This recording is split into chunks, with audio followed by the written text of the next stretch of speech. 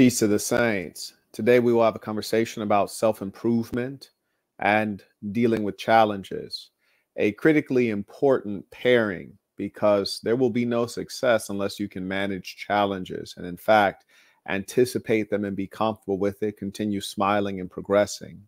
The sad reality is that many people have been fooled into thinking that things will be all smooth sailing. Maybe all smooth sailing because you're a millionaire, maybe all smooth sailing because you got a dream girl and a dream job. Well, always life will throw something in there to add a bit of excitement, if you will. It's all about your perception. I want to have this talk with you all because of a number of events, and I always give organic lessons, which is to say I observe something and I say, you know, the audience would benefit greatly from hearing a perspective on this commonly experienced phenomena in life. And so here I am to have the conversation with you. Per usual, if you are a man who pays what he owes and would like to support the work, you can do so using the information below via Cash App or PayPal.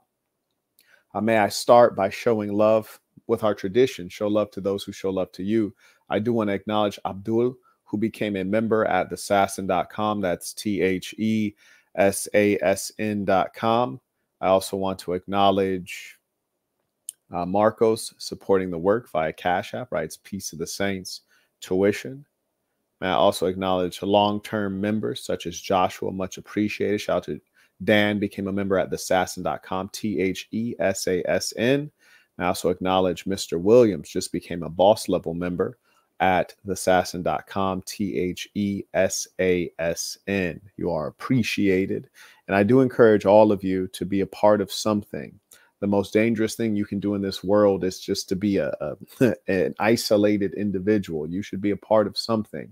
I want to show much respect to those men who I'll be meeting with in Vietnam shortly. There'll be about 35 of us. And so it'll be a very powerful thing. It'll be a defining experience, one of those memories that you look upon fondly. So I'm very excited for that. You all must live life. Don't watch life, live life. Bruh, writes Marquette, I've been doing well with deadlines at work. I also see my efficiency skyrocket when deadlines get close. But when I'm the boss / working on my own business, I get very little done. Well, that tells you something about your will to win, and it tells you something about your psychology and your inability to manipulate your psychology. You speak of being the boss. This is really an important thing to me because I couldn't be anything else. Oppositely, I don't do well when I'm under other people. You know, I'm not thinking as sharply, as clearly. I'm not as ambitious. I don't feel as empowered. I'm not as creative. And so I fit much better into the boss's role. And those of you who would like to fit better into the boss's role, I highly encourage you to look into Boss University if someone would drop the link. And similar to the Black Box, that's a work that I'm very proud of because it unlocks things that will last you for a lifetime and benefit you greatly. And I think everyone should find an area of life in which they can be the boss. The most important thing you'll take away from Boss University is being the boss of yourself, which is to say to be able to exercise influence over the self. What you're describing right now is the inability to operate effectively on your own interest. And that's quite a sad thing, really, when you think about it, saying that, hey, I'll work hard for someone else, but I won't work as vigorously when it benefits me. That's a psychological thing that you have to deal with. The first section of Boss University, we address mindset, self-improvement, barriers that we put in our own way. And as you understand life better, you'll come to know with certainty that much of what we suffer in life is of our own making, just as much of what we enjoy in life is similarly of our own making. So I highly recommend Boss University for those of you who don't have it. And because it's such a great work, I review it on a regular basis. There's some things that I want to achieve in the near term, which is why I'm going to go back through Boss University. And for those of you who get it within the next 24 hours, I'll do a live seminar as I go back through some of the key lessons in Boss University. I'm doing that for two benefits. One, for myself, because the knowledge is that good and it requires repeating. And secondly, for those of you who didn't get a chance to hear it live. Of course, you have in excess of 8 hours of content on Boss University, both video lecture, but also it's written out as well and includes infographics. It's very rich. But know this, anytime you choose to do something, be serious about what you're doing. Be serious about winning. For example, I saw on the community tab, one gentleman writes, he had a bunch of questions about Boston University. And in my head, I was thinking, I hope he doesn't buy it. Really, I do, because he's not ready for it. You want to be serious about being successful. As a business person, I've realized that, when someone makes a purchase and they're not serious about it, these are the persons who they return the purchase, they want a refund, or they have a bunch of complaints. I don't have time to deal with that. I want to deal with people who are serious about getting to the next level, winners, which is winners essentially. And the beautiful thing about me seeing the people who take certain courses like Boston University or the Master Communicator course, this helps me filter out and filter in the people that I might potentially want to collaborate and work with, because I get to know them on a more personal basis. As I said, I'm going to do a live seminar, which means you'll be on the call. You can ask questions and engage. That's how I become familiar with people. And for me, it's like a pipeline for talent. You see, if I were to need someone to do web design or video editing or be a videographer or an assistant or a salesperson, I always go to those who are familiar, of course. And these are, ways in which I can become more familiar with people, but also I know who has the will to win. Thank you to those folks supporting the work. Much respect, indeed. May I acknowledge via PayPal. Shout out to Alan, writes, peace to the saints. Always good to see you. Alan's been supporting on a consistent basis.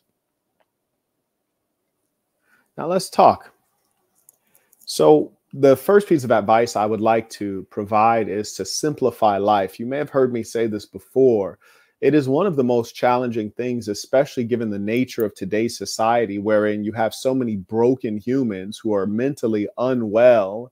And the thing that they typically do is they'll spread their brokenness, they'll spread their foolish thinking, they'll spread their negativity to you. And the greatest challenge is that you have to keep them at bay, keep them away from you. Some of them you might be in a romantic relationship with. Some of these broken human beings might be in your family. Others might be reaching out to you. And as my status improves and as my clout grows, I would like to point out some things that are on the path to greater success so that you all can anticipate and be successful. The truth is, in terms of true status and true power, and money and earnings, I don't think the social media game is as good as the tech game. You hear me? However, when you're a successful tech entrepreneur, you might be making more money, but you're not getting as much clout and reputation. You're not exposed to as many people. You can go places quietly and people don't know who you are, which I actually find to be quite nice as an introvert. As I'm now getting more clout and notoriety, I'm exposed to more persons. The thing that's really fortunate for myself and others when I was in the tech space is that the people I'm exposed to are generally of higher IQ, better family background, higher income. So I'm exposed to people who are more worthwhile. In the social media space, I'm exposed to the general public, most of whom are underachievers, dimwits, and they want something from you. And I want to give a few notes on how to deal with this, but also a couple notes on success in pursuing it and also dealing with challenges. The first piece, in terms of where I'm positioned now, is that you're in a position where you're attractive, and everyone's goal should be to be attractive. Attractiveness is great. Women come to you, guys want to be you, guys want to do deals with you. People think you have something that they want. Being attractive is a good thing, especially if you can attract the people you want. However, sometimes you become universally attractive and people come to you to get something from you. I've mentioned before that there are really two sides to consider. There is the offer and there is the request. Is someone coming to you with an offer, or are they coming to you with a request? Are they offering you something that will enhance you, make you wealthier, make you happier, bring more beautiful women around you? Are they giving you an offer, something that will benefit you, potentially them as well, but definitely benefit you? That's an offer. Then there are those who come to you with a request. They need something from you. They're broke. They want some money. They want a loan. They want to collaborate. And the funny thing is, when they want to collaborate on something that benefits them, but not you. Most people are going to come to you with a request. And the worst part about it is that these are the people that you absolutely should not work with under any circumstance. These are the people you should be suspicious of, scared of. These are the people who will hurt you essentially. And the worst trait about these persons is that they don't have any concept of empathy, meaning they haven't considered, well, how does this benefit the other person? They don't have any concept of reciprocity, meaning, can we win together? They're just thinking about how they can win. They don't have any concept of true friendship. They're not coming to you to like build a relationship that'll endure. They're coming to you trying to get a quick win, trying to get a come up off of you. And they don't have real intelligence, because intelligence would tell them if this person's successful, they're clearly smart enough to know that what I'm pitching to them isn't going to help them out. It's just going to help me out.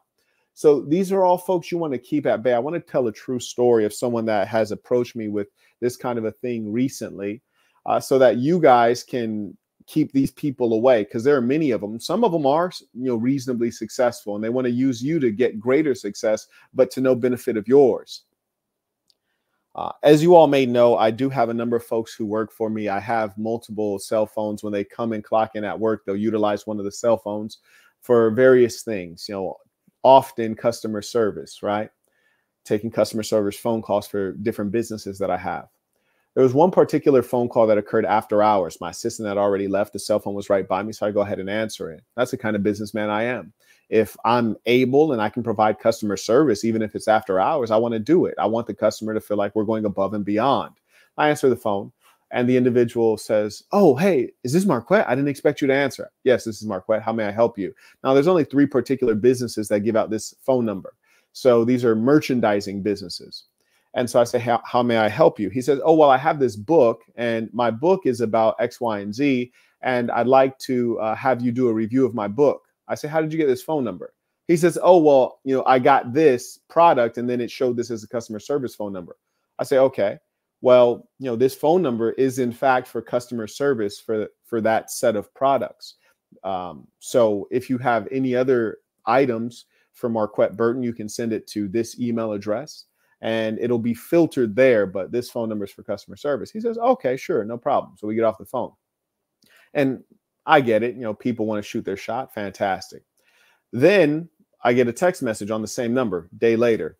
"Hey, I got this book. You should check out this book." And I'm just like, word? Didn't we already explain to you that this phone number is for customer service? It's not for you to pitch things. Then I get an email from the same guy, not to my assistant, which is where I gave him the email address to my assistant. He emails me, "Hey, I just want to remind you about my book." And in my brain, I'm just thinking, wow, this is very sad. I would never collaborate with you under any circumstance, because you're a dishonest person. You are not a listener. Listening is a very critical skill in all things. You're not a listener. You have no level of empathy over the fact that I'm extraordinarily busy, and you're burdening me with something that has no benefit to me. We have no previous relationship. I'm not familiar with you. I don't know your name. I don't know your face. You've never taken a consultation with me. You've never taken one of my courses. I don't know anything about you. You could be a completely low quality person, yet you expect me to do you a favor. It just doesn't make any sense. So after all these reach outs, I see, okay, now I have to create additional layers of barrier between myself and the public, because you have some members of the public who are completely insane and completely unaware, not realizing that, he actually, not only did he fail to get a collaboration, he actually made me one who considers him to be an enemy and a wicked person. You see, because an honest person would have followed the directions. The truth is, he would have had an opportunity for success. I gave him the contact information of my assistant. He would have sent the information through. The assistant would have reviewed the information, and then he would have had a chance. But instead, he didn't do what I recommended to him directly. He did something else, and he was a pestilence. And so now there's no opportunity. Even if he has a phenomenal book on a meaningful topic that I could utilize, I would never utilize it. And what's more is I actually just don't like him at this point. And that's a sad thing to see. But what I want to remind you all of is there are people who come into your life with a request. They need something. They need money. They need a collaboration. It can even be women. They need you to be their sugar daddy. They need you to pay their bills. They need you to keep them from being bored. They need you for psychological stability. I don't want to deal with anyone who has a need. I want to deal exclusively with people who have an offer. They have an offer. They can benefit me. Hell, nothing wrong with them benefiting themselves in the process, but surely they can benefit me.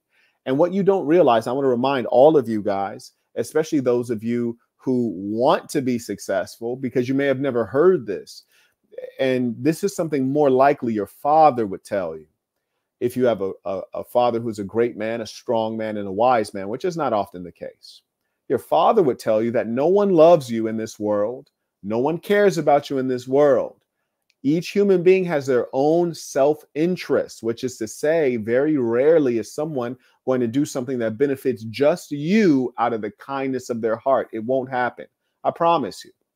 That's precisely why in various capital cities in sub-Saharan Africa, you have many people who are multimillionaires, even some billionaires. Yet you still have folks living in shanty towns. Their own people live in shanty towns, live without clean drinking water. And the millionaires and billionaires don't do anything to help them. Why? Because it's not in their self-interest. That is the true nature of the world. You'd fool yourself to think people just want to help you just because you're alive. It's not the case. So always pursue a mutual benefit and be able to clearly demonstrate how the other person benefits. And more importantly, you have to demonstrate that up front. Even if you're coming with what you think is an offer, it might not be a good enough offer. I get offers all the time. Recently a young man sent across an offer. He said, hey, I can do X, Y, and Z for you. I can do this, and I can do this. All things that he could do for me. However, the true question is, how many of those things make me money? I don't want to do things that are not going to turn into $1. So, for example, people all the time say, Marquette, why don't you have timestamps on your video? I don't watch the videos. You hear me? I make the videos, but I don't watch them. Timestamps makes it easier for the viewer. True. However, do people decide to buy my products based on timestamps? No. Do I run advertisements on my videos? No. So it doesn't matter how long or how short they watch because I don't run ads on the videos. Furthermore, I'm making the videos for people who are consuming long form content who really want to learn and grow. Your truck drivers, they're driving 14, 15 hours. They can listen to a 3-hour podcast. They don't need timestamps. They're driving. I'm making content for people who are going on long runs, 20 kilometers. They're running for hours. They don't need timestamps. I'm making content for the leadership class thinkers. So as a result, they don't need timestamps. They're not skipping through my content. And I get to choose to do that because that's what's important to me is people who are the leadership class thinkers. I'm trying to filter in and filter out the intelligent people. Now, timestamps, if it can make me money in some way, yeah, I'd put in some timestamps, but it makes me not a penny. So why would I pay someone? Meaning, why would I spend money when it's not going to return money? That's not an investment. That's a foolish allocation of capital. So you always have to ask yourself, if I'm going to ask this person to spend $1, how can I get them to spend $1 knowing that they'll get more than $1 back? Okay. Pay attention. That's business. Every man should be a businessman. Every man should think like a businessman. Okay. You're not thinking. Shout out to Jeremy supporting the work via Cash App. May I also acknowledge Charlie coming with a baller alert, writes, paying what I owe. Appreciate you. And it will get better. I got some game to give. Shout out to Austin. He writes, thank you, big homie. About to hit the gym in a real way. Shout out to the ones getting it in. It's inspirational. T comes in via Cash App, supporting the work. Always consistent. Shout out to Britain Health, supporting the work. Sends in tuition. He's been supporting for a long time. Shout out to Christopher. He writes tuition to the big homie. Peace to the saints. Shout out to Quat. He writes peace to the saints tuition. Shout out to the entrepreneurs, you heard me, who are making a foundation for themselves financially. Shout out to Jason. He writes, thank you for everything. I appreciate you. And I acknowledge Orion writes tuition. Shout out to the real ones. You dig? So there you guys, you understand that first piece, which is the difference between a request and an offer. And here's something I really want you all to understand, especially if you're a man. Even if you're a woman, but especially if you're a man. If you're a man, you always have to have an offer, a legitimate offer. If you're a woman, you can have a request. Some dummies will give you what you ask for. I kid you not. Just a little bit before I got on this stream, I was looking at my notes, and I'll go through the actually, let me go through the notes real quick with you, and then I'll tell you this anecdote, because this is why we listen to good information, because it makes us take action, and it causes us to take action that's going to benefit us, right? That's why we listen to good information. So check this out. This is on simplifying your life. A part of simplifying your life is not repeating mistakes. Nothing wrong with making a mistake. That is human.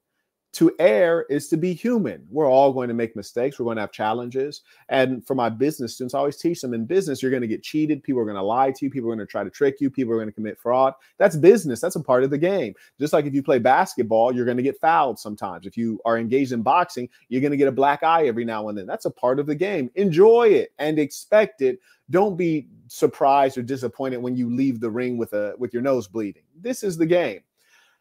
However, the question is, how do you reduce those aspects of the game? How do you reduce injury from foul? How do you reduce leaving the boxing ring with a bloody nose? You improve your defense. A critical component of the defense of life in finding greater success is not repeating errors. You see, when young men ask me, hey, Mark, what would you tell a 20-year-old? I often say, oh, your life will go like this, which is to say it will trend upward as long as you minimize your vices. You reduce the number of bad things that you do, the number of bad activities you participate in, which is to say things like consuming alcohol, drugs, intoxicants, going to the club too much, dealing with loose women, being out at odd hours of the night.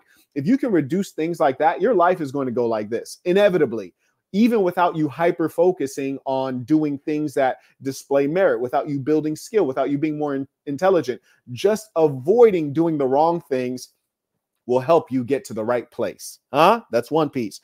Another thing is avoiding the wrong people, avoiding bad people, avoiding selfish people, avoiding dishonest people, avoiding people who will ultimately hurt you. And here's the funny thing. Sometimes we encounter these people, they show us, they reveal themselves to us. We can see that they are someone who is dishonest, not honorable, not reliable, it's an ex-girlfriend that you broke up with, but you keep letting her come back into your life. It's a family member who's a friend of me. It's like they act like they love you, but they really are jealous and they hate on you. It's a friend who doesn't support your products. He doesn't, you post something on social media, he'll never like it. You're like, whoa, I thought we were friends. Now me, I can't tell my friends support my stuff or not because I have too many followers at this level. I'm just talking about like for everyday people. These individuals are bad people, but you let them back into your life. That ex-girlfriend is toxic, but you let her back into your life. That friend of yours is not really a friend, but you let them back into your life. That's a mistake on your part that will cause you to suffer. You clean these people out of your life and you clean them out of your life for good. Yes, for good. Marquette, are you saying be unforgiving? Oh, no, you can forgive them, but that doesn't mean they need to be a part of your future. Yeah, you can forgive them. You don't need to hold on to anger, but they don't need to be a part of your future. And there's a major difference there. So, for example, in fact, I was just on Instagram. A chick was DMing me on Instagram before I got on this call. I made a request of her, which is what I always do with women, because you need to be service-oriented as a woman. That is why a man has a woman in his life, to serve. If you don't want to serve, you need to go. So she was DMing me and I said, hey, do this. And she didn't get it done. And mind you, the time that I like things to get done, it's now o'clock. Now o'clock. When I ask for something, I want it now. I said, hey, do this.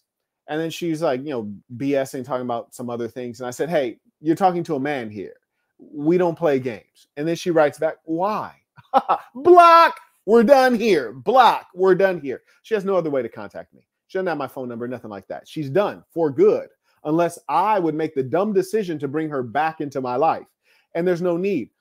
Some people talk about abundance. When you actually have abundance, block, never unblock. You heard me? Yeah, I will forget about you within 8 hours. There will be 10 to 20 good-looking women that will be a better fit than you are.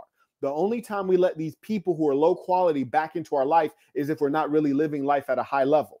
And if we're not living life at a high level, anyone will do. If you are living life at a high level, you need people around you who are high quality. For example, I got a question earlier today from one of the members at thesasson.com, THESASN.com, a member.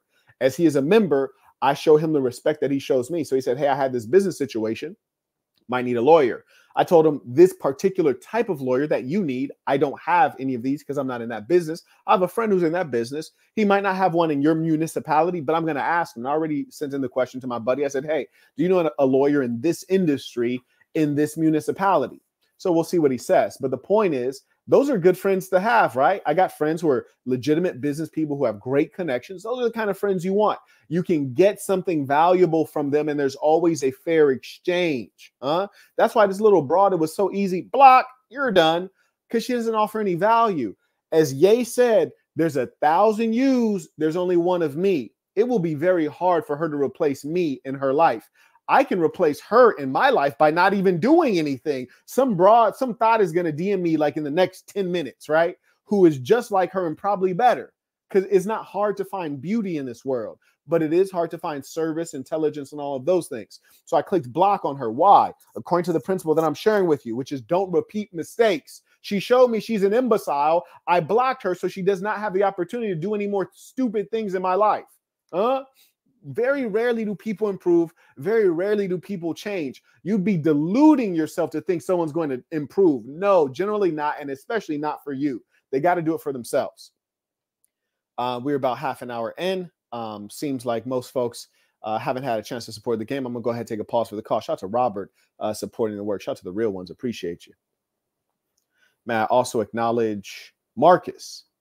He writes, feeling unappreciated at my job, watching others who have been there less time and are less knowledgeable being promoted. Should I bring this up to my boss or just start looking for other positions? Peace to the saints. Number one, you should always be looking for other positions, or more accurately, let me say better opportunities. You should always be doing that. In life, you should always be saying, what's better? What's next? You hear me? What's the greater win? Progress. It's necessary. That's called ambition. You should have been looking for that anyways. Why? Because your boss doesn't care about you. Your corporation doesn't care about you. There's one person who should always care about you, you. And so you have to be constantly laying plans for that, okay? Because listen to me, man. You might wake up tomorrow and the broad you've been laying next to for 5-6 years, she feel a little bit different. You dig? You might wake up tomorrow and your parents got a new child. That's their focus now. You heard me? You might wake up tomorrow and your best friend, your man's, your homie, now he done just found a broad he's deeply in love with. He's focused on her. Yeah, listen, there's only one soldier on your side in life's war. That's you. You'll always be on your side. Now, if you ain't fighting for you, it's all bad. And you need to be fighting constantly. That's just the nature of being a human being. It's toilsome. You got to keep going. So don't you ever let your foot off the gas, okay? So number one, get comfortable with your foot on the gas. Get comfortable working every day. Get comfortable, focused on you, okay? That's number one. So if you weren't already doing that, hey. Now here's a great reminder. Every day, Monday through Sunday, make it a payday. You dig? So you need to be focusing on your bread and your advancement. That's number one. Number two, when you say, should I bring this up to my boss? Now, I want you to think about this, and this is deep, okay? Pay attention. You don't need to be mad that you haven't been promoted because other people are getting promoted. That's jealousy. That's a comparison basis. You should be mad that you weren't promoted because you're delivering good work on a consistent basis, and you should have been promoted already just based on you being you delivering the goods, okay? Just because you saw other people getting promoted, now it reminds you. You see, it is a good reminder, but it shouldn't be the reminder.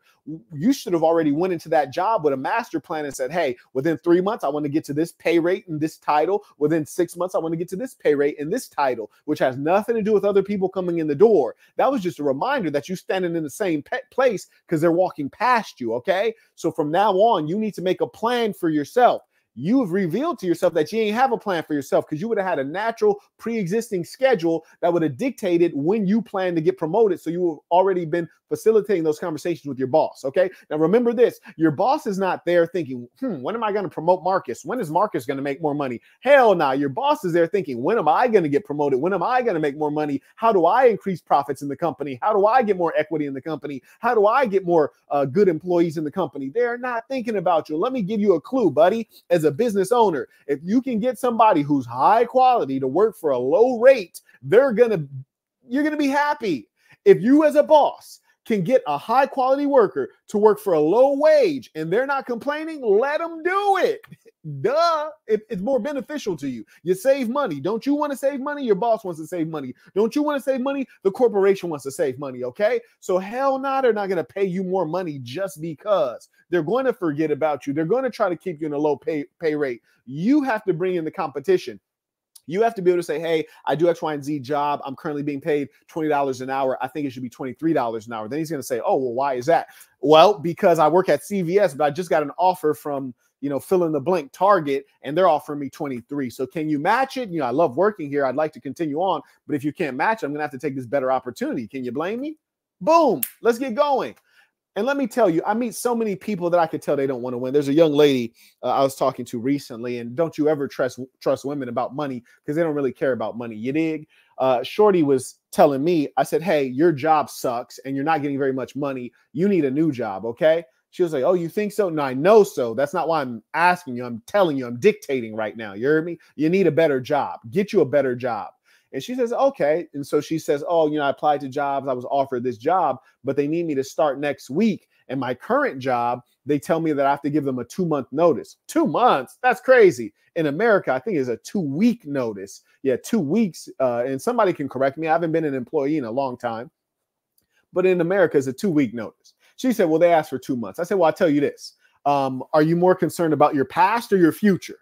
You concerned about the past, or are you concerned about the future? The new job is the future. The new job gives you more money. Why do you care about what these people think at this current job, and they're paying you peanuts, and you haven't advanced in 2 years? You have a pathetic job that doesn't give you any transferable skills. Do they like you or love you? No. So why are you showing them favor? Now, tell me this. You stay there for another 2 months. That means you have to deny this future opportunity, which has better earnings and better skills. Okay, great. So you screw over yourself, but you protect them. That's dumb. Do they ever protect you and go out of their way to help you? I don't think so. Furthermore, them having you do a 2-month notice is for their benefit, not yours. Here's a bit of comedy. If that corporation was going to go bankrupt, would they give you a 2-month notice? Hey, by the way, in 2 months, we're going bankrupt and we won't be able to pay you. You need to search for a new job. Hell nah. When they figure out they got to go bankrupt, they're going to milk you and then let you know last minute that they're out of work for you. You're not going to get any severance pay because they can't afford it because they're bankrupt. And you're not going to get any time to transition. They're just going to milk you to close up their affairs so that the people, the fat cats at the top, can get a little bit of money to take home on their way out. Okay, don't be a dummy here. And that just lets me know that this broad didn't love herself. So how could she ever love me? She don't love herself. She could never love me. You heard me? She won't prioritize herself. How's she going to put a boss on a pedestal as he should be, man? Come on now. So anyways, hell yeah, you should go to your boss. But also remember this. What have you been screwing up on that your boss hasn't looked out for you? Huh? Are you friends with your boss? Do you keep it professional when you're at the job? Or do you discuss personal things and say inappropriate things and use curse words and things like that? Do you reveal too much personal experience or personal information? Huh? These are all critical things that affect the way people view you. When you show up on Casual Friday, are you too casual? You heard me? Yeah, it's Casual Friday. Yeah, I think I'm going to still stay dressed up. Yeah, on Casual Friday, I think I'm going to still be dressed up. That's just me, though. I'm trying to win out here. I'm at work to make money, not to make friends, not to make up stories about my weekend. I'm at work to make money, okay? And I don't care what the job is. If I'm a janitor, I'm trying to figure out how I could make extra money as a janitor. You dig? If I'm selling cotton candy, I'm trying to figure out what's my next finesse to maximize the profitability selling cotton candy. That's the kind of guy I am. Before I flew out of the country recently, I was at one particular resort that I had been invited to. I was having a conversation with some of the employees there because they had recognized me from another place. Oh, hey, Marquez, it was nice to see you. And they used to work somewhere else, and they upgraded their job opportunity, and they came onto this new resort because this new resort had paid them more money, and they came on over as they should. And so we were having a conversation, and they were, sharing some perspectives on some customers that they or clients that they knew from a different resort. And they say, hey, Marquette, we always love when you come in because you're very kind and cordial to everyone. You always tip very well. You're respectful. You remember everyone's name. Like, it's such a pleasure to serve you. They're like, we quit that other place because, the institution, like when the VIPs come in, some of these people are jerks and the institution never supports us. I said, oh, okay. Well, my perspective is this. When I deal with you guys help me achieve whatever my goal is when I'm there. So I view you as a partner. That's number one. They say, yeah, and they named a couple individuals who are very wealthy, successful men. And I said, you know what? There's two things. One you're right about and one you're wrong about. I say, number one, that individual you're talking about, yes, he is rude and unpleasant. I get it. However, I've seen him make a request of some of the staff members, and they could have done it and they chose not to do it, or they chose to backtalk him. And the reality is you're in a tipping business. So if you're in a tipping business, a business where most of your income is going to come from your tips, not your base wage, then you need to do whatever the extra is that people ask of you, especially if it's a high net worth person who can give you more tip money. They're like, that's true. I said, okay, cool. There's that. I said, but I'll tell you one thing about that guy that I don't respect. I don't care what anyone's job is. Mind you, I'm being vague for a reason. I don't care what anyone's job is. That guy comes into your resort and he's rude, and he doesn't realize when he's complaining about people for nonsense, he's playing with people's livelihood, their ability to make money. When you play with another man's ability to make money and you put people in a position where their job is at risk or where they can be fired just because you want to throw around your weight, you can get yourself killed that way. And you don't have to be getting someone fired who's a gangster or a criminal. It could be an everyday family man who has an old lady and 2 kids that he's struggling to put through private school because he doesn't want them in these damn public schools. And you make that man lose his source of income because you bullshitting, trying to feel like you're a big dog. That man mess around and take you out. I've never been fool enough to think that someone has to be a gangster or a criminal or a killer to knock your block off. No, it happens every day. You hear me? Every day, Jim in accounting just lost it. Boom, took everybody out. And so I pointed that out to them. I said, so there's 2 sides to it. There's number one, if you are at a particular kind of job, you need to be going the extra mile to figure out how to make more money. I said, for example, if I was a janitor here, if I see someone has like a lot of chips at this particular casino, or I can see someone's in the spa and, they're in a very expensive spa, or they're in the more expensive restaurant and I'm a janitor there, yeah, I'm going to clean up the parts I'm supposed to clean. And then I'm going to come by them and say, oh, hey, sir, is there anything I can get for you or anything I can clean off? Are you enjoying yourself? Oh, great. I'm just a janitor, but I'm about to make them feel like I'm their janitor. You see, I'm going to make them feel like I'm their janitor. I'm there just for them. Because, see, you guys think that the only people who get tips are valet and dealers and waitresses. Those are the typical tipping professions. But if you're a janitor with a little bit of hustle, you can figure out how to get tipped as well. That's my mindset, you see, and that's the kind of things that I teach people if they would only ask. You hear me? If they, in personal conversation, if they would ask, or, if you guys send it in and you want to get some game, that's my general mindset, which is, how do I get to this money? I am not at work to have fun. I might have fun while I'm at work. Fantastic. That's great. If I happen to have fun, fantastic. But I never go to work with the top of my to-do list, have fun. The top of my to-do list is make as much money as possible. And if I make $10 an hour, my goal is not to make $10 an hour. It's how do I make $20 an hour? Huh? That's my goal. Anyways, I say that to say this. This right here, Marcus, read this and get mad at your damn self. You hear me? And then get to work in a real way. Yes, sir. I feel strongly about that. Shout out to Patrick, writes, peace of the Saints tuition. Appreciate you. Shout out to the ballers. Brian writes, peace of the Saints. Appreciate the live. Thank you, sir. May I acknowledge King Tooney writes, peace of the Saints. Didn't get the notification. Thank you for your time today. Yeah, it gets like that. Shout out to Twano, 2 a.m. writes, tuition. Just recently got the Master Communicator course. Appreciate you sharing your wisdom. Absolutely. And for those who do have the Master Communicator course, I'm going to do another. We're going to be adding tons more content. So it's going to be way more valuable than it already is. I'm going to add a segment on debate tactics. So, what are the best tactics and arguments and debate so that you can triumph? You're going to love it. And I am the best at that. Shout out to Emmanuel, writes, peace of the Saints. Shout out to Vilkin, writes, peace of the Saints. I went outside. This is what I said to myself about life and money. Quote, life isn't hard. It's just hard without money.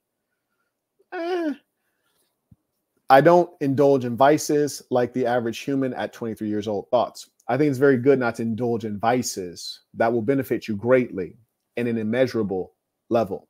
With regards to life being hard without money, that is not true, meaning it is not true that you don't have money. We all have some money. Some of us might have more or less, but we all have some money. So linguistically, that's not true. Being accurate is important, especially when you're talking to yourself. It's accuracy. It's also known as the truth. So that's number one. Number two, when you say life isn't hard, it's just hard without money, you have to remember that is a psychological disposition you are in.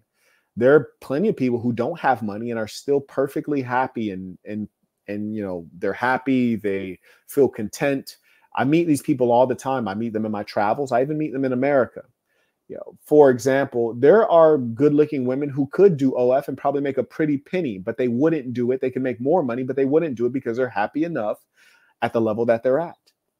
There are women who are broke who could do OF and make a lot of money. I personally know one woman who's a multimillionaire on OF, super thick. My Lord, she is thick. She's from Spain. She came to Las Vegas. She initially started as a housekeeper. Yeah, an actual housekeeper. And now she makes multiple millions on OF. She doesn't do the YouTube circuit like 304 Lawyer and the girl that I interviewed recently. She doesn't do that. She just does her OF. She's turbo thick, good looking enough, and she makes multiple millions. And I know this is to be a fact because I've been to her home. She owns a significant amount of real estate in Las Vegas. Now, she was a housekeeper, and she eventually said, look, I'm about to make this move because I feel like I need more money. There are other women who are still a housekeeper, and they're completely comfortable and confident being a housekeeper. I remember I was in Miami a couple months ago, and there was a Cuban woman who's my housekeeper, fine as hell. She was also a super freak too, because I was actually on a video call with a chick at the time. The chick was giving me a little show on FaceTime, and the Cuban housekeeper walks in. I'm butt ass. And it's like she didn't want to leave. It was like kind of weird. I was like, shorty, like, you's a cold freak. You heard me? Like, she trying to stay there and peep. You dig? You're a super freak. But the point is, with her level of attractiveness, if she felt like money was a big issue, she could do a lot of things. She could get a sugar daddy. She could have tried to slide on me. She could have did all kinds of things, especially working at a high-end hotel. So there are plenty of people who are happy and content at the income level that they're at. So it's always a matter of choice. And it's also a matter of how you react to things. You see, money does help with some things, but it also is going to cause more challenges. Your life, and this will be hard for you guys to understand at this time. You'll understand it perhaps in time. It doesn't have anything to do with how much money you have. It just has to do with your spiritual development. Money is not going to make you any more or less happy. That is the truth. Your mindset and your decisions will make you more or less happy. Money will add convenience to your life. And here's the thing that still happens to me. I kid you not. It's been like a decade since I've been very solid financially, a decade, 10 years of this. And I still forget sometimes. This is what I mean. Sometimes I'm doing something and I'm like, whoa, that's really expensive. And then I forget, oh, I can afford it. It's fine. Right. Or I'll be listening to an average person. This is the worst thing you can do in the world. Don't listen to average people. They say dumb things. They'll say, oh yeah, you should do this or this, but this is expensive. Or like, oh, you could do this, but do this, it's cheaper. Bro, knock it off. Like, they're talking to you like you're in their position. They don't even know what position you're in. Like, for example, yesterday I was at an airport at a major in a major city yesterday, and I was sitting next to a guy at a restaurant, and he didn't have any food. I can tell he's a lower class American. And he's describing this airport. He's like, oh man, and you can go up to this fifth level of the airport and you can look down on everything and observe it. It's so cool. And this is there and that's cool. And this airport's so advanced. And in my head, I was like, what are you talking about? This airport is trash. Like, you're an idiot. But he's not an idiot. He's inexperienced, right? Maybe this is the first time he'd been out of the country. The airport wasn't impressive at all. In fact, in my opinion, it's one of the less impressive airports I've been to in general, especially considering that we're in a major city that's very wealthy. And the fact of the matter is that him being an average person, in his perspective, based on his experience, this was a great airport. But in truth, it's not. So I say that to say this to you all. Money will add convenience. It might allow you to get more experience. But at the end of the day, everything we're dealing with is psychological. So who gets to be happier? Me, the guy with money and experience, or the guy who's broke with inexperience? Well, the broke guy with inexperience is looking at the airport like, oh, this is so cool. Oh, and you can go up to that level and look at everything in the airport. And, like, he's thrilled to be in a basic airport. He's happier in the moment. I'm not as impressed because I'm like, I've been through 1,000 airports and this one ain't shit. Money doesn't make your experience, your psychology. That's precisely why I take every effort to be thankful. I take every effort to be deeply thankful. Gratitude will make you happy. Okay? Life being hard or easy, it's all about how you decide to feel about things. Okay? Remember that. Like, I remember when I got my first nice car ever.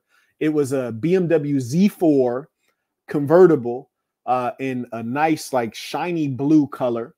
And it was nice, fast car, small, very zippy, 2-seater, very player. I was in my early 20s.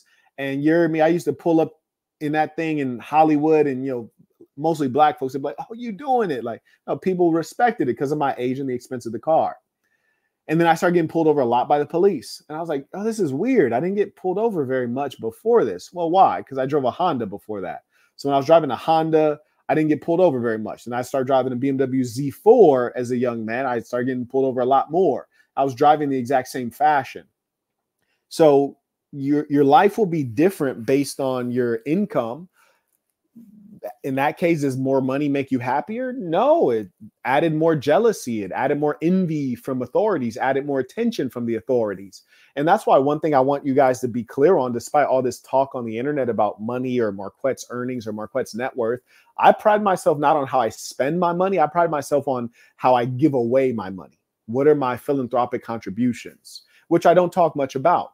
And I also, you'll never heard me one time say my net worth is this. I'm worth this many dollars. I have this much money in the bank or on hand or here. I've never made a statement of net worth or anything like that. Because one thing I know very much from my experience in business, especially with people who have way more money, they always taught me there's certain kinds of attention you don't want. And there's certain entities that are watching you, alphabet agencies. You don't want their attention. You do not want to be, you don't want to talk about, you got fill in the blank millions of dollars. That is not good, because especially if you have clout or fame or popularity, they want to make an example of you, or they want to make sure that they're paying what they think you owe. I do not want their attention. I would much rather be in poverty on paper. Every person who has money, their goal is to be in poverty on paper. No smart person's like, yeah, I got $1 million. I got this car. I have 83 cars. Like, hell nah. You hear me? Hell nah. That's a bad look. That's not wise. There is merit to being quiet. Speak facts, right? Peace of the Saints. I'm almost finished with The Black Box. Great book. How do I boost my confidence in life? You should take Boss University, and then you should take the Master Communicator course. Boss University will give you true confidence. It will help you learn and do the activities that give you true confidence. Then the Master Communicator course will teach you how to communicate, how to express, and how to convey confidence to the outside world. You see, sometimes you can convey and express it even if you don't have it. People can behave confidently even if they're not confident. Boss University will give you the tools to make you really confident, certain of yourself, and understand other people as well. Master Communicator course teaches you how to convey that confidence. Casual Germ writes, Peace of the Saints. As a business owner, I've noticed myself getting too comfortable and talking too much about my past personal experiences to my employees. Bruh, tighten up, tighten up. Thank you for this stream. It's a wake-up call. Yes, exactly. And that's why I do these streams, and that's why I review Boss University, because it's a wake-up call. It is a wake-up call because good information bears repeating. And it takes time to soak into your brain. And even after it soaks in, you still need a reminder. Shout out to EJ. He writes tuition, Peace of the Saints, in a real way. Shout out to the real ones. May I acknowledge Ken? He writes tuition, hitting good rope whilst listening. Indeed. May I also acknowledge Jose. He writes great topic. Shout out to Cole. Writes Peace of the Saints. May I acknowledge Nick? He writes Peace of the Saints, tuition, Assassin or Nothing. I actually got Assassin or Nothing t-shirt on. You did. You ain't even know it. You ain't even know it. Assassin or Nothing. SASNbrand.com. Log in. Boss up. May I acknowledge Zane? He writes question in the chat under Isaiah LeBron. If you would be kind enough to just send your question to the email below, I will address it. So just please send that question there. May I acknowledge Elliot, who just got the Black Box on ebook. Let me continue on with this lecture. Simplify life. This is the most important piece of advice I can give you, because simplifying life helps you get to success faster. It also helps you maintain happiness. Yes, a simple life is a happy life, I promise you. It saddens me when I see some things on the internet. For example, when I hear a certain influencer say, I got 69 cars, or I hear rappers like, this is my car collection. I'm like, that's sometimes when you have too many possessions, they begin to possess you. Sometimes when you own too many things, they begin to own you. I got 4 cars right now. I got 4 cars right now. Do you know what it feels like? Because you guys know I travel a lot, right? So I got 4 cars. When I leave the country, I got over $1 million in cars sitting. No one's driving them. I leave the country, I have $1 million in cars sitting. No one's driving them. One of the cars is paid off.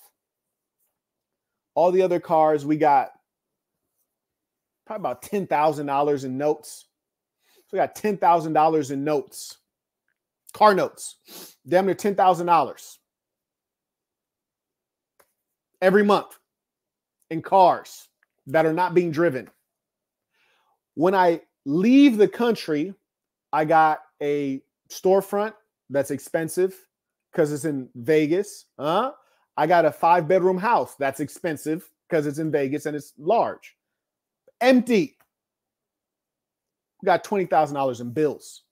$20,000 in bills for things I'm not using at all for months on end. $20,000 in bills for things I'm not using at all for months on end. That's stupid, okay? It would only be stupider. Is that a word? It'd only be more foolish if I multiplied that. I got 4 cars. Now imagine if I had 30 cars or 40 cars. Imagine if I went and got a mansion, right? It's an empty mansion.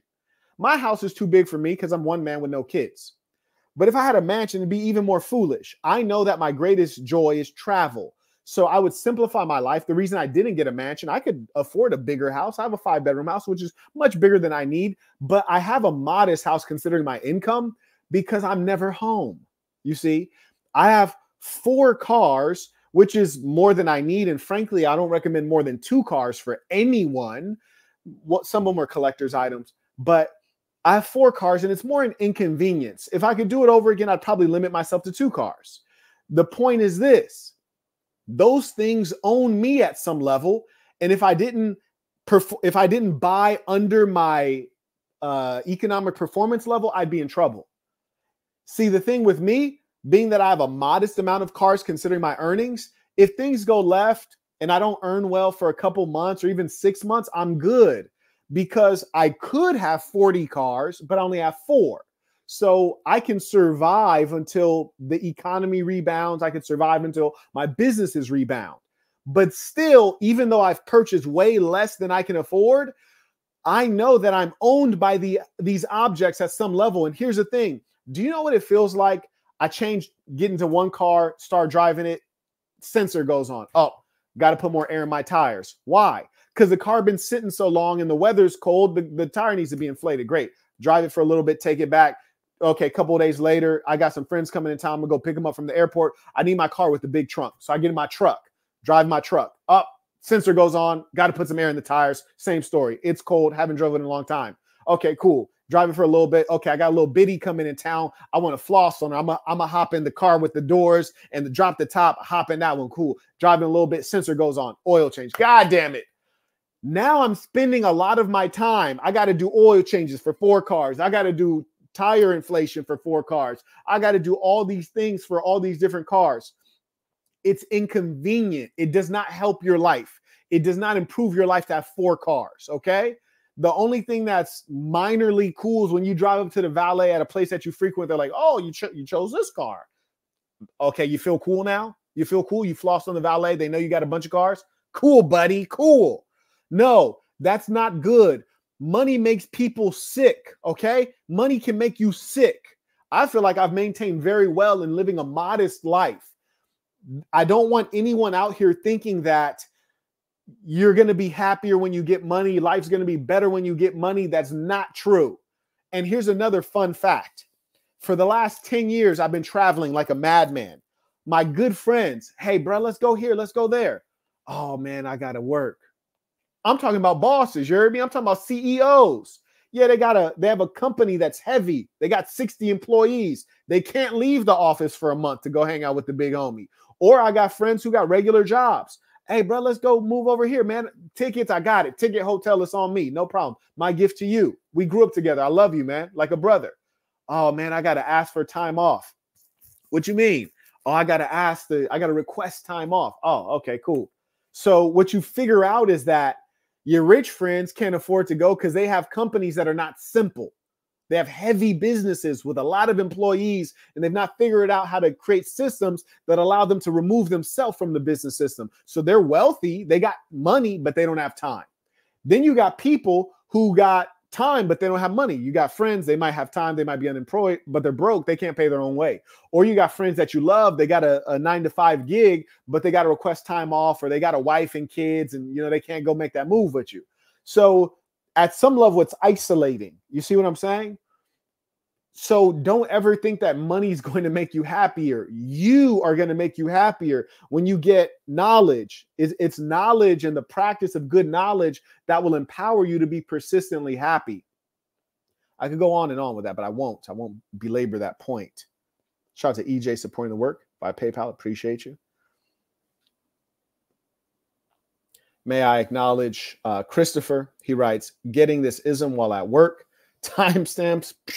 Right, exactly. And it'd be, maybe one day we will get timestamps, but it's low priority because remember, there's only so many things you can do. And so as a man, you should be asking yourself, well, what's going to pay me? What's going to give me the most joy? These are the two things you should be asking yourself. Timestamps is going to do none of the above. You did? May I acknowledge, looks like someone just got Boss University. Shout out to Akil, got Boss University. And true to my word, I will schedule a live session for all the students who have Boss University. We're just going to go through and just reflect on some of those lessons. You heard me?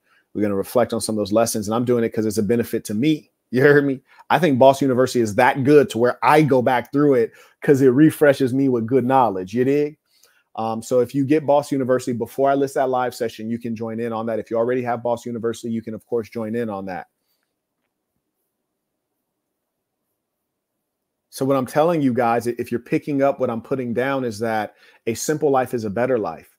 Rather than have 4 cars, I'd rather have 2 cars. Honestly, I would. I'd rather have 2 cars than 4 cars. True story. And, funny thing is one of my cars, I told my assistant to sell one of my cars, and she was telling me about some of the conversations that people were having. And I had to chuckle recently. This is funny. I'll share this with you guys because it just tells you about the nature of people. One of the cars, I think she put on Facebook Marketplace, and a guy had messaged her and he said, hey, why is this car so expensive? And then she says, because that's the market value of this car. Then he says, no, it's not. It should be closer to this price. And she says, no, it should be the price that we listed it at. And we're not budging on the price. It's not negotiable, which is a good position to be in. Like, I don't have to sell the car, so it's not negotiable.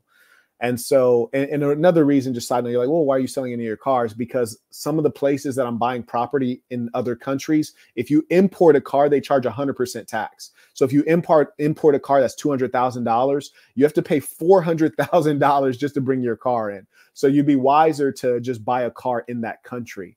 That's why. Also, there's a nice car called a Bufori, which you can only get in certain markets. And so I'd like to have that car. It's just illegal to have that car in America. Anyways, that being the case, so this dumb idiot is, I'm sorry about the vitriol, but this dimwit is arguing with my assistant. She's recounting the story. She's like, Marquette, she was like, I was in a bad mood, so I kind of let him have it. And she's like, so he sent me like an example of the similar car at a lower price, and I said, yeah, but this car that I'm selling doesn't have miles on it. It has less than this number of miles, and it's within the last 3 years. So that's why. And then he messages her and says, some expletives, and she messages him back. She's recounting the story to me. She messages him back and she says, I'm sorry you can't afford your dream car. That's not my problem. Damn, you ain't have to hurt him like that. Now, if it was me, as soon as he sent the first message, which is, why is this car so expensive? Block, straight up, block. These are exotic cars. These are luxury cars. Like, anyone who's talking about expensive can't afford it. It's not about expense. When you're buying an exotic car, a luxury car, you're buying it because it's expensive. There's no such thing as it's expensive. That's why you're getting it, because it's expensive. You don't want no one else to have it. You want to floss. Come on now. No one buys an exotic car to race the car. We're not racing cars. We're flossing on these hoes. I buy a fast car just to drive slow. You dig? Let these hoes get a good look at it. But, my assistant, I guess she was in a mood, and, this guy was a jerk. And she said, I'm sorry you can't afford your dream car. But it teaches you a lot about the mindset of certain persons, which is to say, this individual was getting mad at her because of his bank account. You heard me? He taking it out on her because his bank account ain't where he wants it. That lets you know he's not a real man, and he's not a manly person. A man lives in reality. He deals with the facts. Whether we put the car 30,000 above market value or at market value, it is what it is. You would never walk into Walmart and complain about the price of a Snickers. You accept it for what it is. He's a crybaby, and that's why he's broke. If he wasn't a crybaby, he probably wouldn't be broke because he'd deal with the realities of the world and he'd figure out how to get on the correct side of the dynamic. Huh? There you go. He writes, my apologies, saying, where do I find the live session for Boss U? The live session has not been listed yet. As a student of Boss University, I will list the live session within Boss University with the title, hey, Boss University live session. And then I will also post everywhere noting that we're going to have it. So it'll be very clear. You'll have no problem finding it. I promise you. Carrying on. And shout out to the folks who have that, who have access to that course. When you buy my courses, you have access to them for all time. If we ever improve a lesson, we re-record a lesson, we do a live session for that lesson, you have access for all time. Shout out to Andrew, sends in support via Cash App. May I also acknowledge Akil. Okay, got you, Akil. I got your email right here. We'll take care of you. May I also acknowledge Aaron? He writes, peace to saints, tuition and appreciation for the education. This man's rhyming over here. Isaiah sent in his question with his Cash App. He writes, how do I manage my girlfriend's expectations on no income coming for now since I started a new business and made some investments? There's not much to manage. You just tell her what it is. It's the truth of the matter. The truth is a beautiful thing, which is, hey, I started a business. My money's going to be tied up. And in fact, I might need some of your money. That's the truth of the matter. If she can't rock with that, you heard me? She can get ghostly. You dig? That's just what it is. And if she ain't riding with you on that, that lets you know everything you need to know. The beautiful thing about a woman who's going to deal with you on your come up, you can trust her. Yeah, I don't trust nothing. In general, I don't trust anything. But there are certain women that I can trust greatly because they've dealt with me through the different stages that I've gone through. And Lord knows I've gone through stages. You heard me? I've dealt with women who caught me when I was balling. And, I made some major investments in certain businesses. The businesses crash. And next thing you know, I'm not balling. You heard me? Yeah, week to week. Last week I was balling. This week I'm not. You dig? I've met women who, they meet me and they know that I got a bunch of money and I'm investing in all of my business. There's no dates, no nothing. Yeah, I could spend $100 on you or on a date, but I'd rather put in my business. I'd rather do that. And they rock with you or they don't rock with you. You dig? That's just all there is to it. You hear me? Because at the end of the day, she matters not. She matters not. Only thing that matters is this goal. A man pursues a goal. A woman pursues a man. Are you the man she wants? If not, yeah, let her get ghostly, man. Let her die. You dig? Yeah. Yeah, there ain't nothing to explain. Hey, I'm pursuing this goal. It requires all of my money and it might require yours. So get ready. That's all there is to it. And if she ain't trying to live and die by that, let her die. Yeah, that's not even a consideration. Shit. See, the problem is cats are whining and dining these hoes too much. You heard me? Cats are, living in the wrong way. Chicks think they need to go out every weekend. They don't know how to sit at home sometimes. I like a woman who's an introvert. Huh? Yeah, I had one old lady. All she'd like to do is stay at the house. She every now and then she'd go out, go to the spa, go get her nails done, go get all these things. I don't understand what it is. Dermaplaning and all this maintenance stuff. I don't even know what the hell it is. And I ain't paid for none of it. You dig? So she'll go out for upkeep things that women do, especially upper class women who have money, do all this stuff. And I think white women have some extra things they go do. You heard me? They be having extra stuff. You don't even understand what the hell they're going to do. But she'd go out for maintenance-oriented things. But other than that, she's at the house. And it's good because she's there for my beck and call. She's there for when I need something. And other than that, we go travel around the world. That's when she enjoys her time out of the house. But beyond that, she spends her time out of the house grocery shopping for me and running my errands, doing my business tasks, and then doing her spa and maintenance. And every now and then she'll be like, hey, so-and-so, like her girlfriend wants to go have lunch or have dinner. Great. And every time she goes, she says, hey, but if you need anything, call me. If you need me to come back early, call me. If you don't want me to go, let me know. I'm always a priority. If her friends invite her to dinner and I need her for something, she'll be like, I'll stay. Now, me, I'm not a tyrant. Yeah, go hang out with your friends. Like you can do whatever I need you to do afterward. Because she never goes out. You hear me? I'm damn near happy when she goes somewhere. Yeah, I'll be trying to send her off like, hey, go visit your family. Hey, does your family live in the Midwest? Here, let me get you a ticket. Go visit them because she's always home. Yeah, that's how a woman should be. But all that, like, let's go out to eat and let's go do this. Listen, let me tell you guys something. There's another thing about money. This is how we know money will not make you happy. I promise you. It will poison a lot of things. When you live at a high level, you will become desensitized and the woman will become desensitized to that lifestyle. For example, if I go out to eat in Vegas, I dine in. Everywhere I dine in is 5-star restaurants, Michelin restaurants. You hear me? We talking about, did I say 5 stars? Do restaurants even go up to 5 stars? I think they're 4 stars, but they're Michelin restaurants, celebrity chefs type stuff, right? We talking about $400-$500 tabs, no alcohol, just the food. You hear me? And I don't even order appetizers because it's too much food. It's not necessary. It's the way the restaurants attempt to scam you. Appetizer, get this, then get the dessert. Nah, entree is going to be more than enough food for 2 normal adults. Anyways, anytime I eat in Vegas, we're eating at the top restaurants every time. So I remember one time I was talking to one of my females and she said to me, she says, "Oh, you haven't taken me out in a while," and blah, blah. And I was like, "Wait, hold on. Why do you say that?" She's like, "Because you took out so-and-so, but you haven't taken me out in a while." I was like, "Oh, is that true though?" She was like, "Yeah." I was like, No. Last Thursday we went here. And then last Monday we went here. She was like, "Yeah, but no, what's the but? That's a $400 check. What's the but? That's a nice restaurant. That's a restaurant people go to on their anniversary, on their honeymoon, on their wedding day. Like, that's a restaurant people go to once a year. What do you mean, but?" What I figured out is the but is that there was no ceremony. You see, because for us, it's every day. I show up to a restaurant, spend $500 on the check, wearing a beanie and a t-shirt. You dig? Everybody else in there in suits. I'm in a beanie and a t-shirt because I do it so frequently. I walk in there, they recognize me. I don't have to be dressed up. For her, all that matters. It doesn't feel like a date. You didn't get dressed up. You didn't make it a surprise, and it wasn't a new restaurant. You see what I'm saying?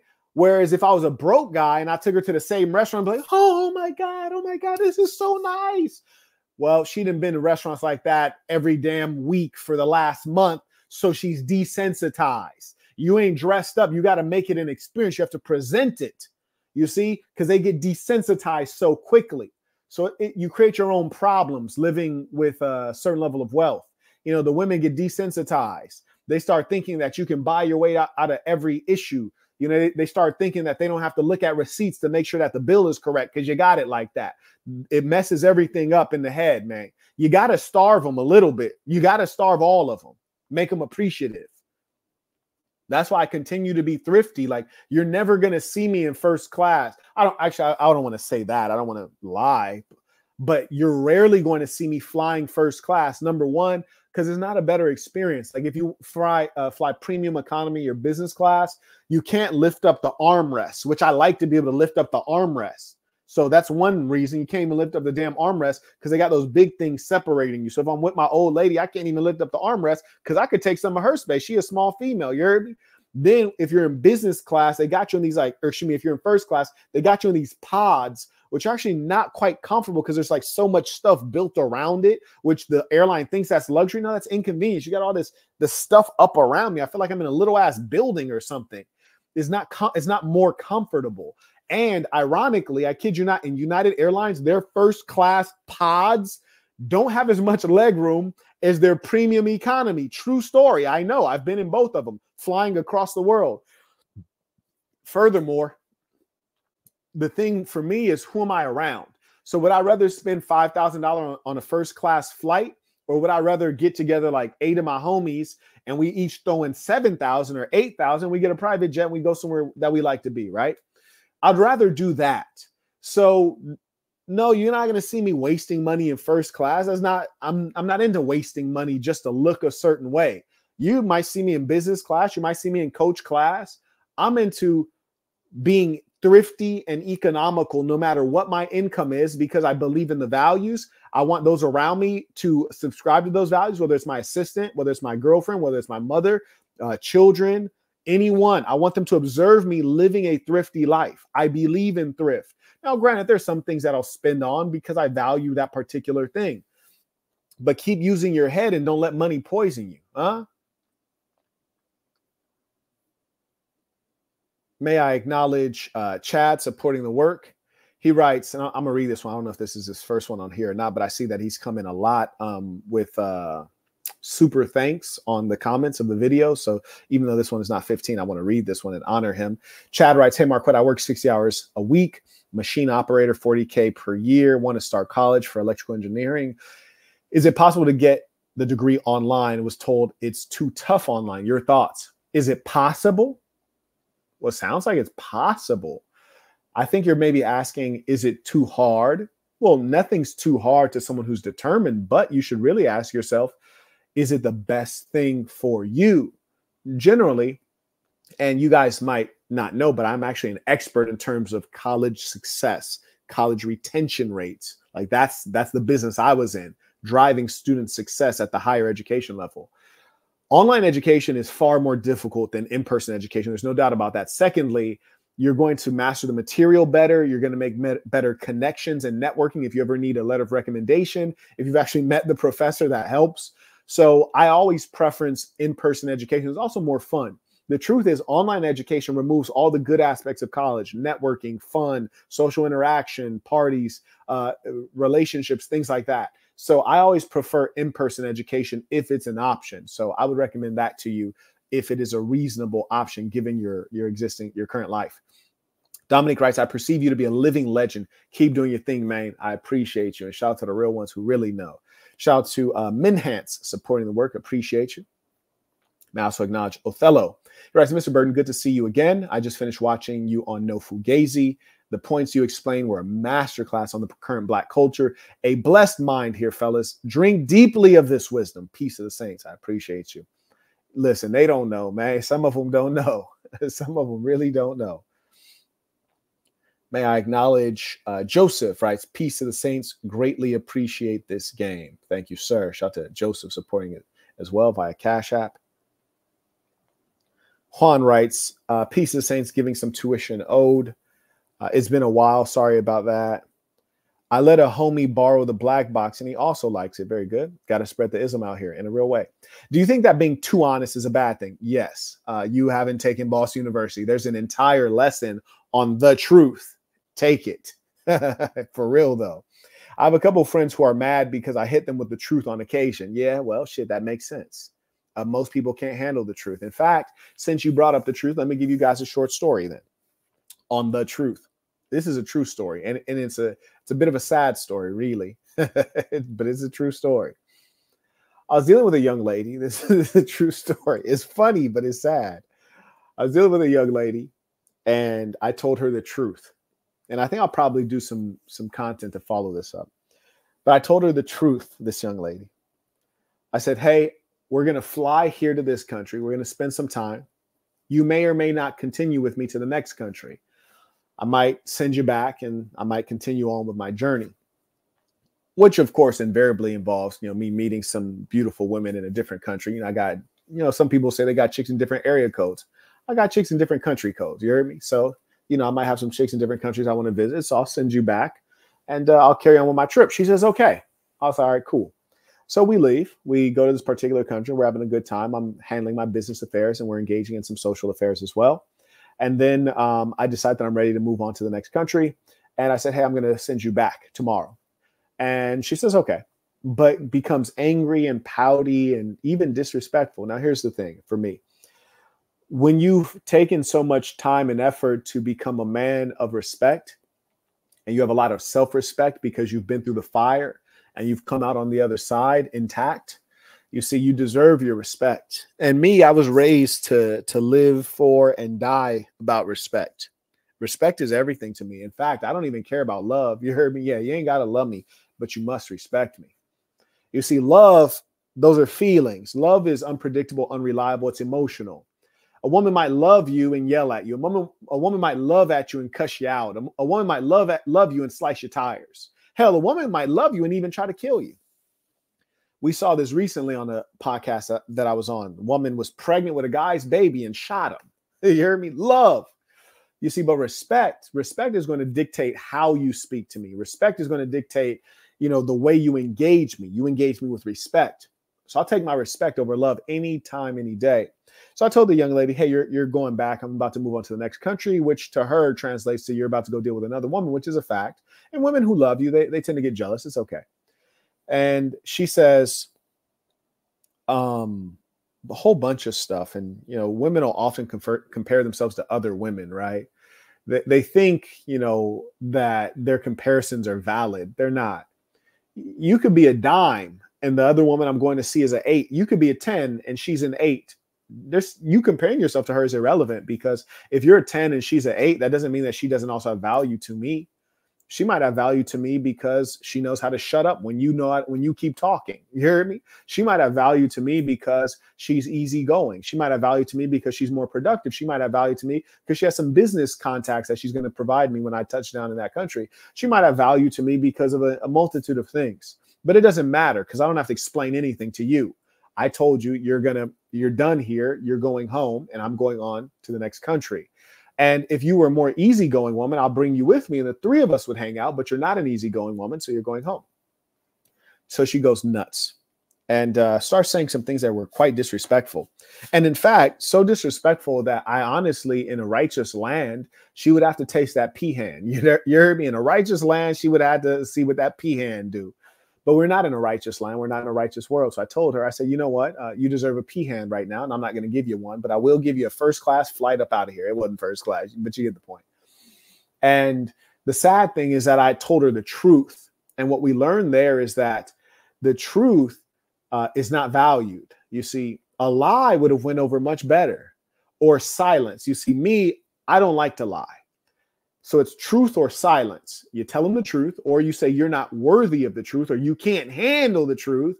Then you just hit them with a silence, meaning no information. You're on a need to know basis. You don't need to know a damn thing. So yeah, the truth.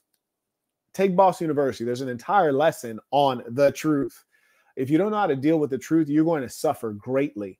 And I also want you guys to know it is very immature to not know how to deal with the truth. Magnage Othello, he writes, by the way, sir, last you visited us Valentine's Day, there were immediately women that asked who you were and men asking how I know you. Hilarious reactions, priceless. Okay. Damn, where was I Valentine's Day? Because I don't celebrate Valentine's Day, so I'll be forgetting what the hell I was doing. You know, actually, I did see one of my young ladies on Valentine's Day, just actually by chance. Yeah, I saw her by chance because, I think I know where we at. Yeah, I appreciate you. And it's love. Every time I see you, it's love. I appreciate that in a real way. Yeah, I did pull up to one particular resort on Valentine's Day with a nice young lady, very easygoing. That's one thing I value about her, is that she's very easygoing. Her libido, her sex drive is far too high for my liking.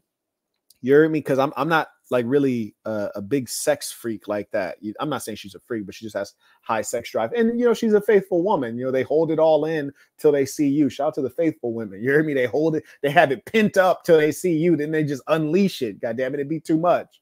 But shout out to the real ones. He writes, there were immediately women that asked who you were and men asking how I know you. That's a beautiful thing. And, you know, tell me you're part of this thing of ours, man.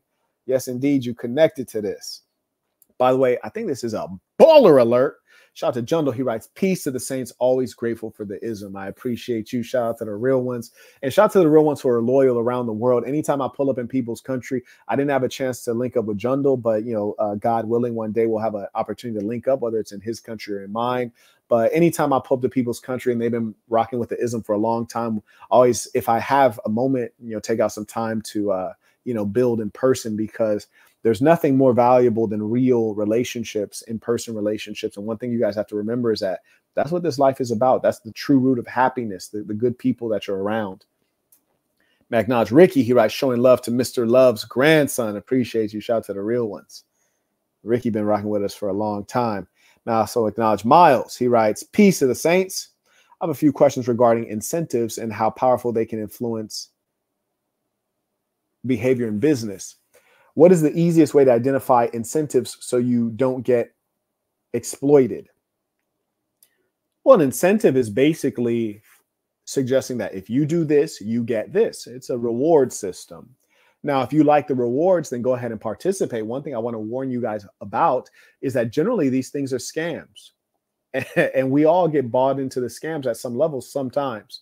For example, I cannot tell you how many credit card offers I get. Man, I get credit card offers like every single day from every credit card institution. And I don't have credit. I don't use credit cards. I don't have credit cards. I don't use credit cards. In fact, you know, there's some truth to I don't have credit. I did One time I was getting a loan for an automobile.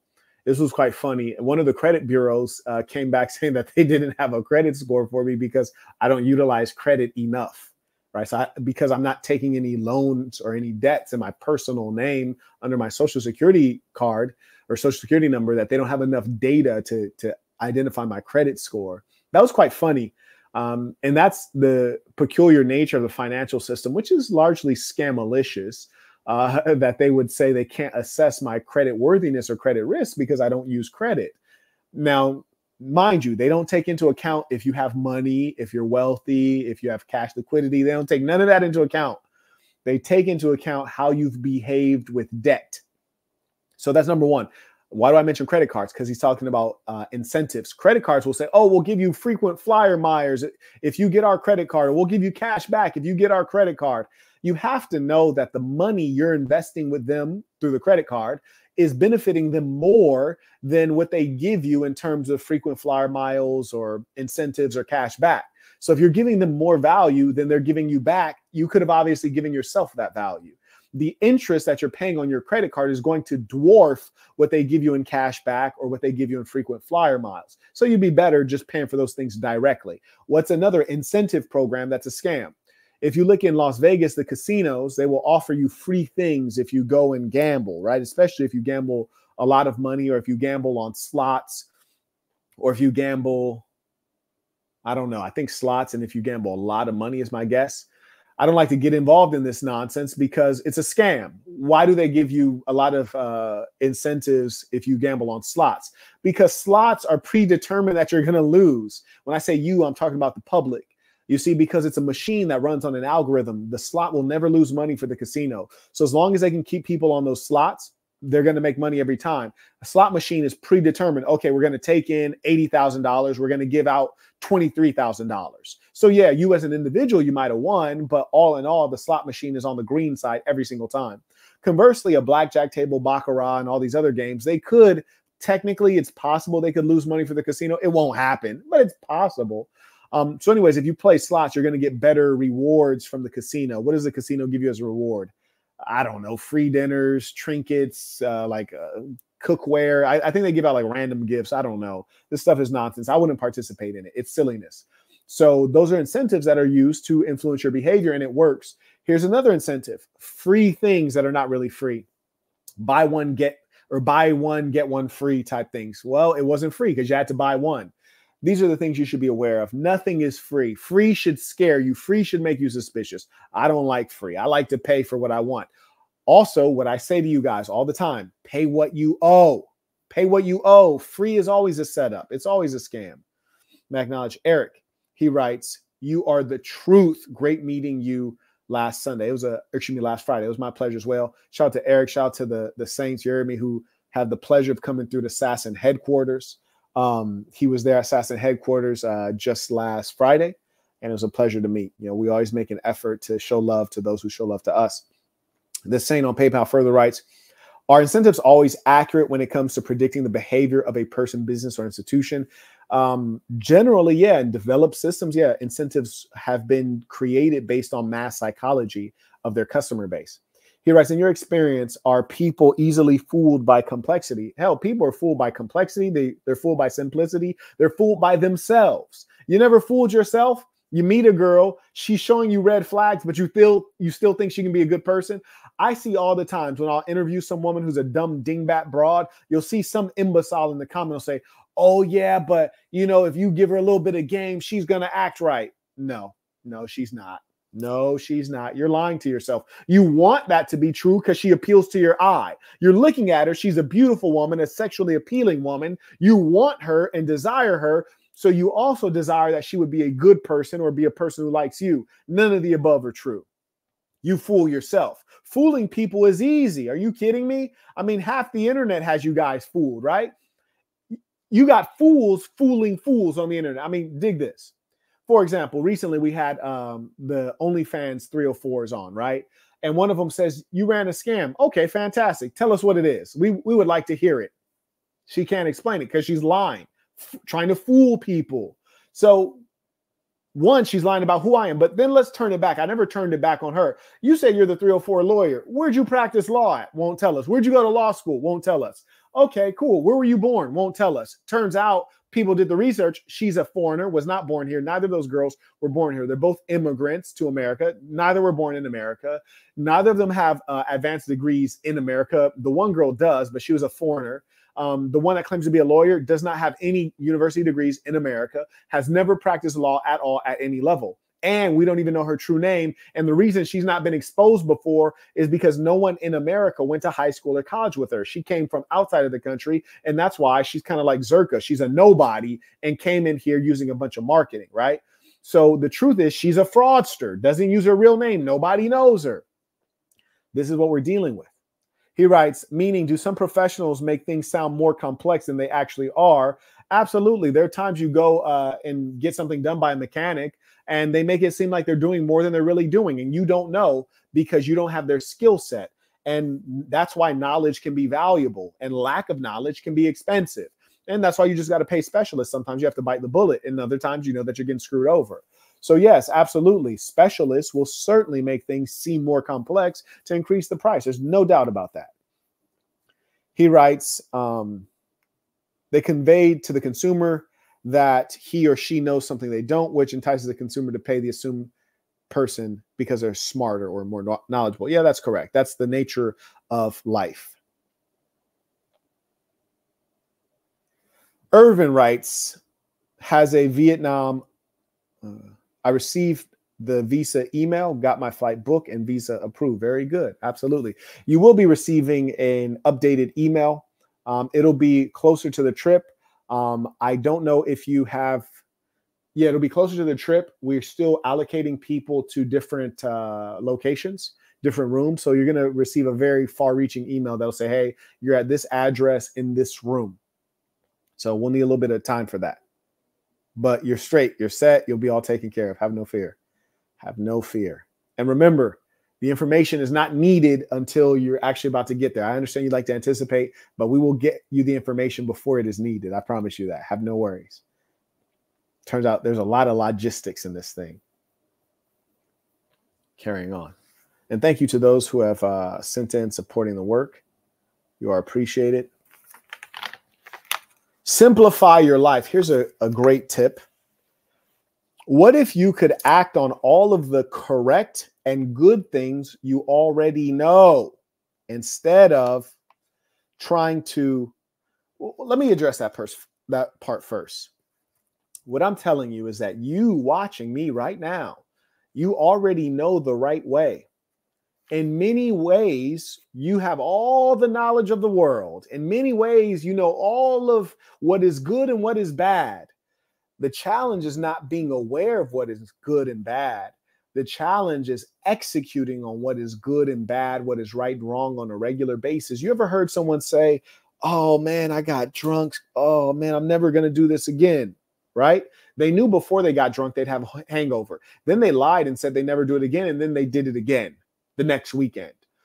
You already know much of what is good and bad, what is right and wrong. If you could actually get yourself to abide by the good knowledge that you have, you would simplify your life and you would advance greatly. It is a matter of discipline. That is your issue, the issue of discipline.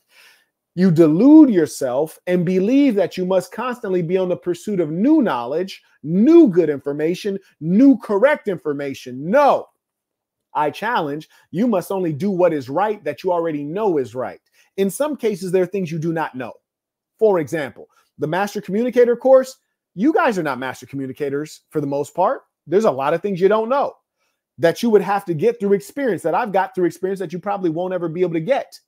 So yeah, you have to get that. That's new knowledge. But most of what you're dealing with in terms of the things that are adversely affecting your life, you already know the right answer. But will you do it? That's precisely why one of my great efforts is to put you among one another in real life on the ground. Why?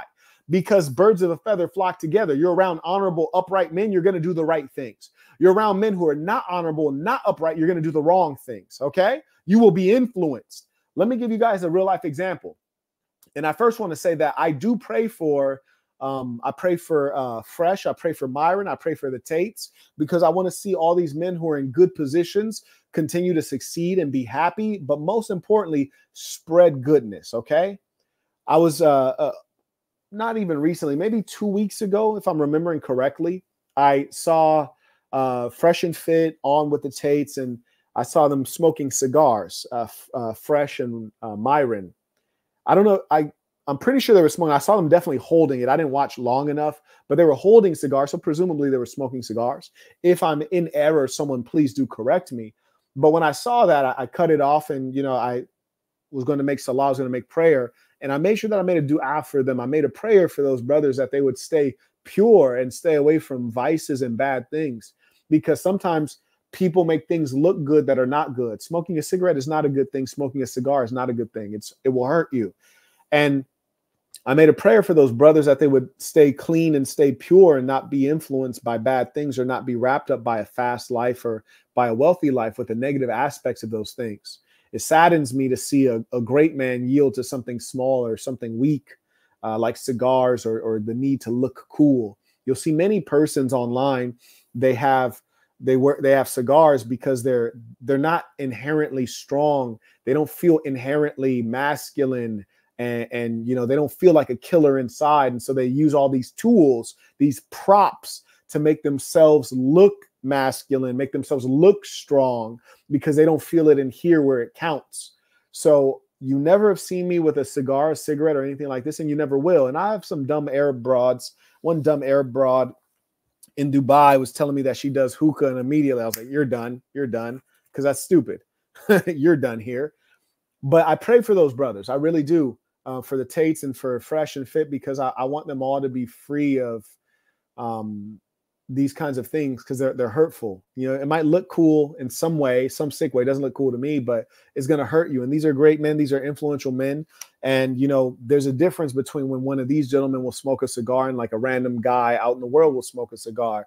There's young men who admire these guys who are watching. And so your vice is multiplied. You see, it is one thing for you to engage in a dirty act or a low act by yourself in privacy. It's yet another thing to engage in this act when people are watching you and you're an influential man. If you're a great man, you do have a burden that you carry. It is the burden to know that you are a teacher, and we ought not teach people the wrong things. And so, it's a sad thing to see that happen. And so I do pray for those guys to have strength, because I know that they are going up against a lot of challenges, a lot of wickedness around them just because of the money and the fame. And I pray for their strength and their goodness. And I really do want them to live a pure life for their own goodness and also for those who watch. And I encourage you all to continue living a clean life. Anyways, thank you for that question, Saints. Carrying on, shout out to TJ2 Smooth. He writes, I'm currently organizing my affairs and routine for the next month. I sent a Cash App 2 lives ago and sent a super chat to the email. Would you be so kind as to offer perspective on it? Peace to the Saints. Bro, you're going to have to resend it.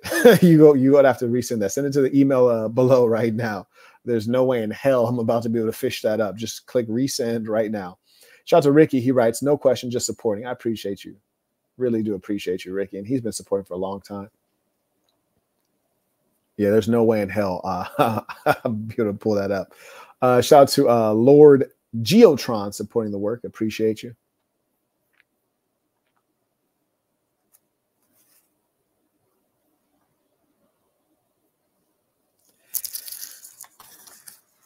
And the whole bit about the smoking is not to degrade anyone or put anyone down. It's me saying, I love these guys. I want these guys to, or not, I have love for these guys. I want these guys to be happy and healthy and to be a good example and to stick to who they are. Sometimes we get among other people, we might lose a little bit of who we are.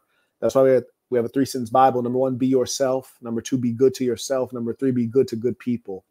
Be yourself. Be who you are. If you don't smoke, don't smoke. If you don't drink, don't drink. Number 2, be good to yourself. Don't do things that hurt you. It's not worth any price. And then be good to good people. That's why I say be around good people. They're going to nourish you. They're going to do the right thing. They're going to lead you in the correct direction. Your company is very important. Shout out to Chung supporting the work as well. Someone said I missed their super chat. I don't see one that I missed. If I did, if you could just remind me. Anyways, carrying on.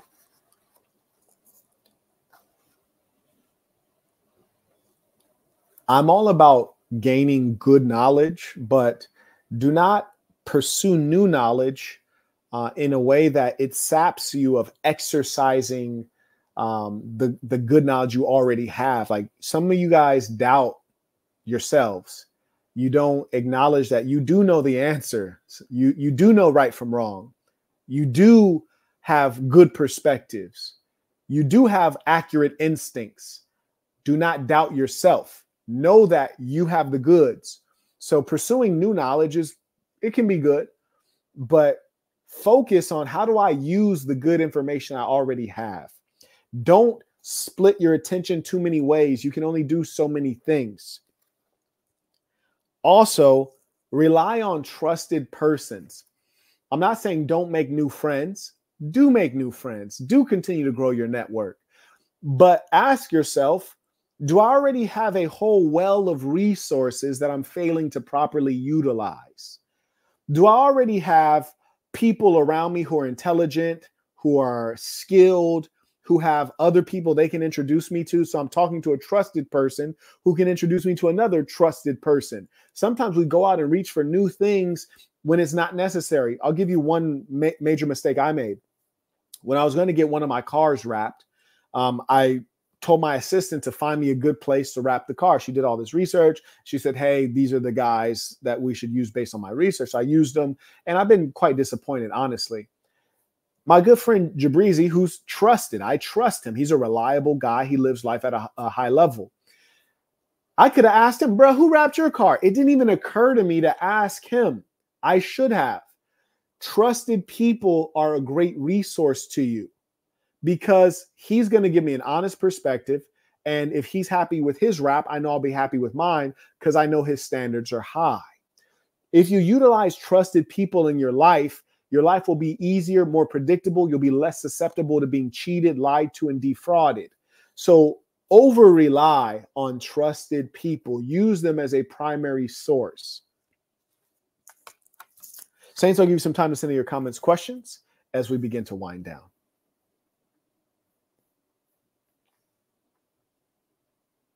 May I acknowledge Irvin? Okay, actually got your question already. We will be getting an email out within a couple days. And I understand why you're asking. We just have a lot going on, but we will make sure everything is done for you. And we will deliver on all of the promises of the trip, which are your suits, your dress shirt, and your shoes, and your accommodations, and your ground travel. Shout out to DK, writes peace to the Saints Tuition. Appreciate you.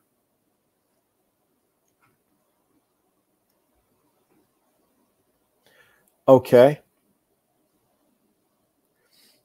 TJ writes, your pearl, Matthew 7:6, your pearls may be wasted upon this rebellious woman. At any rate, I recently dealt with a woman who is not on my level. Unorganized, poor listener. Ooh, that's the worst. A female as a poor listener. That is the worst. I decided to cut her off, and the same day she got in a car accident. Well, now you ain't got to deal with her. She was always suffering, and I'm always progressing, right? You feel me? Thank you for reminding me to stay amongst prosperous people. Peace, bruh, I'm telling you. Second email, he writes, okay, that was the first one. Okay, got it. Great, very good. I appreciate you sharing that. And that's a good note. You know, there's some people that are always in need, and they're going to stay in need. That's who they actually are. And that's why it's really not worth helping them, because no matter how much you help, they'll be back around. There are people I've lent money to that they never pay it back, but then they turn around and ask for more money. It's like, God damn. So I realize that you just got to not give them any ever, because they will always be in need. That's how they like to live. Some people are self-saboteurs. They will ensure that they themselves never make progress.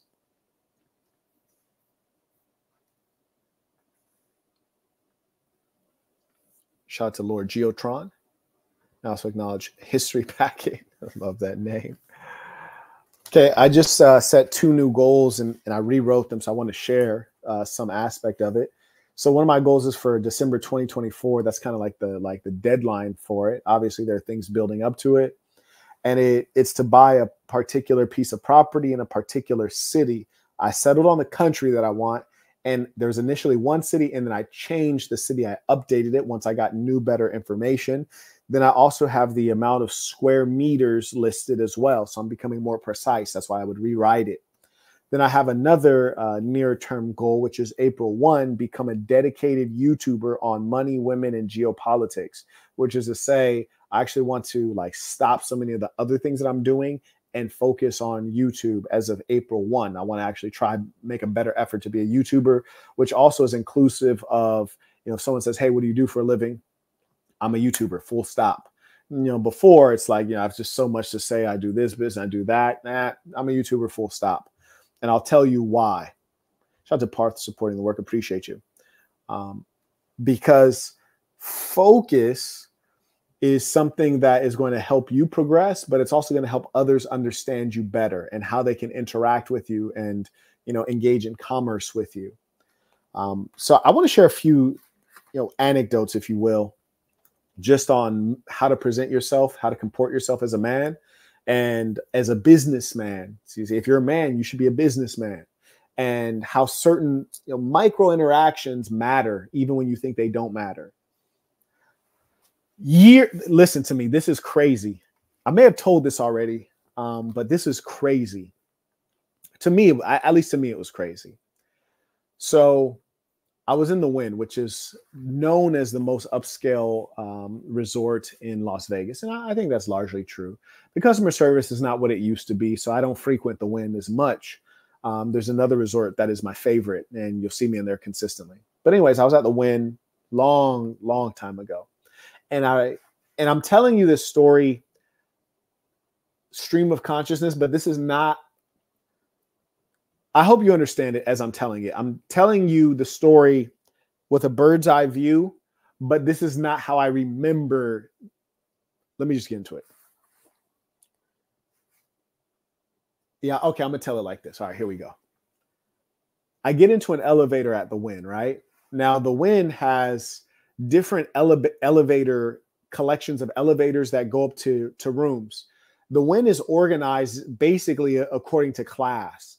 So there's the regular rooms, the regular elevator. So if you go into these set of elevators, you're going to like a standard room. Then there's like the tower suites. So if you going into these elevators, you guaranteed to have a suite or better. This is where the nice stuff is. And then there's like another set of elevators, like VIP elevators. If you're a celebrity, you're very wealthy, like you can come in through a private entrance. No one has to see you. You can go up to your room. You're doing really well. So there's like 3 bays of elevators, and they're all according to your buying level, essentially. I go into the VIP elevators, and so it's me, it's my assistant. I get on the elevator, and then someone was coming. I could see them through the mirror. They were coming, trying to catch the elevator. So I put out my hand to keep the elevator open. White guy gets on, well-dressed, smart-looking white guy, nice glasses, real sharp-looking guy. He gets on the elevator. He's like, hey, Marquette. As soon as he said that, I was like, what? What's up? And I'm trying to figure out who this guy is, because he clearly is not at work, because he's not wearing like a work uniform. He's not wearing a proper business suit. So he's not like a boss at the institution. He's not wearing a business suit. He's definitely not wearing a work uniform. He looks me dead in my eyes. He says, hey, Marquette, pronounce my name correctly. I was like, who is this guy? And then so I immediately look at my assistant, like off of some, like, do we know this guy? Who is this guy? And then she looks at me and gives me that face, like, I don't have a clue. And I was like, oh, wow, that's crazy. And then he reaches out his hand. He's like, Stacy. He was like, yeah, we met like maybe about 1.5 years, 2 years ago. He was like, yeah, we're down over there doing X, Y, and Z. And I was like, oh, I was like, Stacy. I was like, you make the gates. So you make the gates. He was like, yes, I make the gates. I said, all right, cool. He was like, yeah, man, nice to see you. He was like, maybe I'll see you downstairs a little bit later. I said, yeah, absolutely. Now, let me rewind that. There's so many levels to what just happened. Level 1. Why did I reach out my hand to hold the elevator to let this guy on? I'm not going to lie to you. I wouldn't normally do that. Only reason I did that is because we're in the VIP elevators, going up to the VIP rooms. This person's a VIP. He's probably an interesting person. I want him to get on. I'm interested to see who's getting on. Could be a celebrity, could be a ball player, could be a businessman. It's someone that's worth knowing. So I hold the elevator, let him come on. That's number 1. Thinking. I always have my thinking cap on. If I was in the regular bay of elevators for like the regular rooms, I'd be like, press the close button. I got somewhere to be. I don't want to meet this person. Press the close button. She's probably some drunk broad that spent up all her money this weekend to feel like she's a baller in Vegas. Nah, close the elevator. But anyway, so that's step one. That's why I kept the elevator. I held the elevator for him. Step two, he gets in, he's dressed really sharp, really smart. And honestly, he was dressed like above what you would expect a middle-aged white guy to dress in terms of style, right? Like he looked like he could be in show business, could be like a movie producer. Like he's on the scene kind of guy. So I saw him, okay, he's a good-looking guy, like well-dressed, looking good, looking proper. He says, hey, how are you, Marquette? Pronounces my name perfectly. So it lets me know we've talked before. Like he's like legitimately familiar. And then he waited a little bit and he's like, yeah, about a year and a half, 2 years ago, we were downstairs and blah, blah. I was like, oh, okay. And then immediately when he said that, I was like, you're the guy who makes the gates. Yeah, because I put his name together. His name's Stacy, which is a kind of a woman's name. And I was like, oh, boom, I remember now. You make the gates. And when I say the gates, what he does is like, say you have an estate, a mansion, and when people drive into your estate, there's like a mechanized, large, ornate gate of whatever material you like that opens up, and maybe the gate says like Sasson headquarters, or it has your logo or your family crest on it. It's like some real baller shit for big super ballers who have these huge gates that open up when you drive into their estate. That's what he does. Now, that's why I remember him, because I thought it was an interesting business, and I know he's doing very, very well at it. And his client base, like guys like Steven Spielberg, like the big dogs. Not only does he make gates for like individuals, but also for like if you have like a studio, like the Disney Ranch, for example, makes gates for these kinds of like large plots of land. So this is what he does at a very high level. He was smart enough when I met him to say, oh, okay, based on our experience here, based on how people are interacting with this guy, based on where we are and what we're spending, this is the guy who can buy one of my gates. Like he could buy one of my gates, whether it's for himself or for one of his businesses or what have you. So let me remember him. Let's lock in. Smart on his part. He's a business owner, a thinker. On my part, I know he's on my level and he's doing really well in his business. So of course I want to remember him. And I remember when I met him, I was walking up, there were a number of tables that I could go to. And I remember looking like, oh man, this white man is sharp right here. Like has real style and flair. Like a lot of guys, like well-off white guys, they don't have as much flair to their style. They're going to wear a blue blazer, some khaki pants, some Gucci loafers, simple, muted. But, Brody has some flair. He was wearing some paisley when I saw him the first time. I was like, yeah, let's go over to this guy. My same assistant was actually with me that time. So I remember meeting the guy and directly choosing to go to where he was. And we had a good conversation. His wife had came over, good looking lady, and had some good engagement. And just the fact that a year and a half, 2 years later, he still remembered how to pronounce the name, remember me. Now, granted, maybe he follows me on social media, who knows? Surely he probably looked me up, but it teaches you the difference between how bosses think and how peons think. So that's one story. Hold on to that. Now let me take you to another story, true story also. There's a brand new resort that opened up in Las Vegas. And when a new resort opens up, their number one goal is to get in VIPs, get in high net worth individuals. So there's a whole, collection of VIP hosts and, people within the institution. And when you open a new resort, what the new resort does is they'll skim all the cream of the crop off of the Wynn and the Bellagio and Resorts World. They'll try to go and poach employees. And when those employees come, they come with a Rolodex of their contacts. The rappers, the musicians, the actors, the singers, the producers, the businessmen. And they try to bring those guys into the restaurants and to the casino and to the hotels and, get the players in place so that they can have a strong resort. So anyways, new resort opens. They had asked me to come down a couple times. And I didn't have any like major interests to go down. Didn't have any reason. I have, good restaurants I like, But, I was like, okay, I'll come check you guys out one time. So I went down there and there was a conference being hosted at that resort. And so I'm at a particular location and there's 5 white guys who have, they're dressed up and they're wearing a lanyard. And so I come up and, as I'm walking, I'm like, oh, hey, Marquette, hey, how you doing? People coming over to greet me. Oh, hey, it's nice to see you here. I'm surprised you hadn't been here before. Now, I don't know if they just happened to be there. I don't know if 100% of these people actually knew my name. Maybe they're using facial recognition. I don't know. But either way, it was clear to the middle management guys at the conference that like, okay, this guy is somebody. So then they're like, oh, hey, man, what's your name? Marquette, nice to meet you. Oh, okay, where are you from? You know, basic questions. So then I say, oh, yeah, well, what conference are you guys in here for? And the guy closest to me, he says, oh, well, I'm in sales. You know, it's a sales conference, kind of like, you know, software. I was like, oh, okay, well, what kind of software? He says, oh, you know, like data, stuff like that. I was like, okay. Now, in my head, I immediately said, you're an idiot and a loser and you're broke.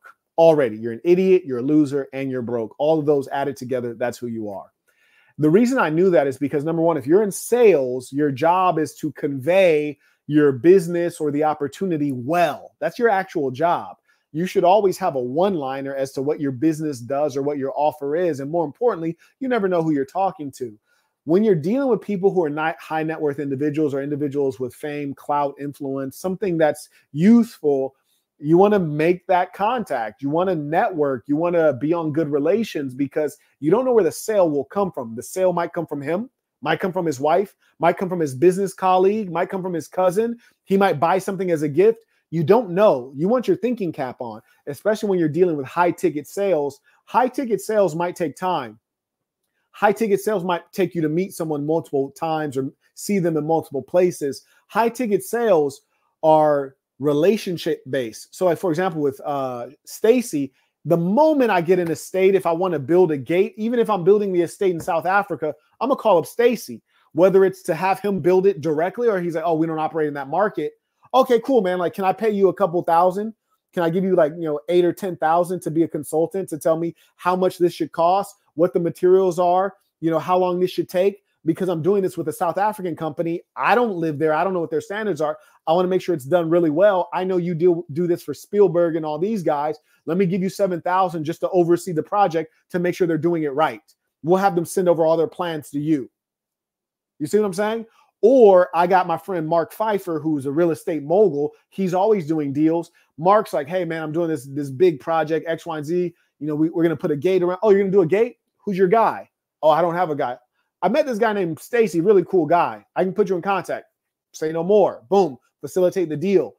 People who do high ticket sales, they're aware that there's not a lot of people who can spend $80,000, $50,000 on a gate. There's not a lot of those people. It's a small group. Similarly, there's not a lot of people who can afford to stay in the tower suites or the VIP section at Wynn. It's a small group. Let's be friends. Because when you're going to spend $80,000 with somebody or $50,000 with somebody, you need trust that you're not going to get cheated or defrauded. So trust is important. When I can see Stacy there a couple of times, I know that he's a legit successful guy. He doesn't need to steal from me. He knows I'm a legit successful guy. If I give him the order, he doesn't need me to put down a 20% deposit. He knows that we're solid. We can get to work. Funny story. Speaking of deposits, this was true comedy. This is a real story here. Someone had DM me on IG. They say, hey, do you need anyone to edit your videos, produce reels, things like this? And I give a lot of work to you guys, to people who are members. I'm always trying to, put some money in your pocket. But anyways, this guy had DM me. Never heard of this guy. He's not a member. But I was like, all right, yeah, I do need some editing. I was like, what's your rate? He says, oh, my rate is this. I was like, okay, cool. Here's 3 video links. Here's the timestamps. Turn these into reels.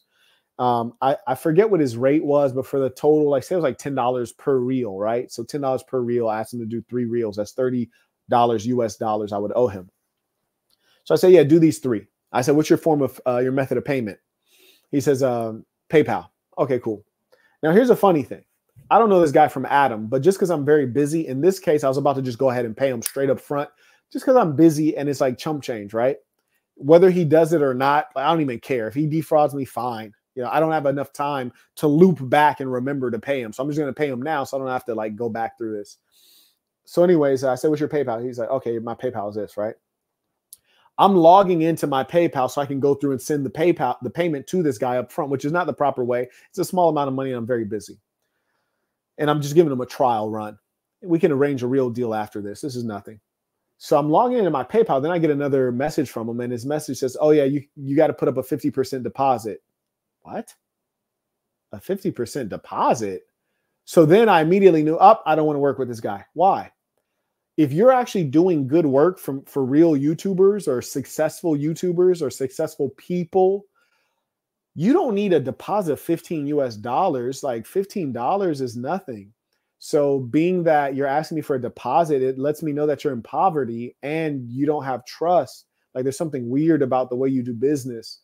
So I was like, nah, I don't want to do business with this guy. So I ended it there. Boom. Hey, don't do these reels. We're good. Now, if you can't take a $30 risk in your business, you don't have that kind of liquidity to have $30 in accounts receivable, we can't do business together because you clearly don't have other clients. You clearly aren't successful at what you do. I want to deal with people who are already successful. I'm not about to help you become successful. I need somebody that's already on. I'm not here to put nobody on. So he actually screwed himself out of money because if he was smart enough, he would have just did them for free. Like, hey, Marquette, I charge this much for reels. Let me do 4 of them for free just to show you I can do it. And let's see you get some good results. And then you're going to pay this rate after that. I would have did that. He came at me and said, hey, I'm selling reels at this price. I said, cool. What's your price? I'll pay it.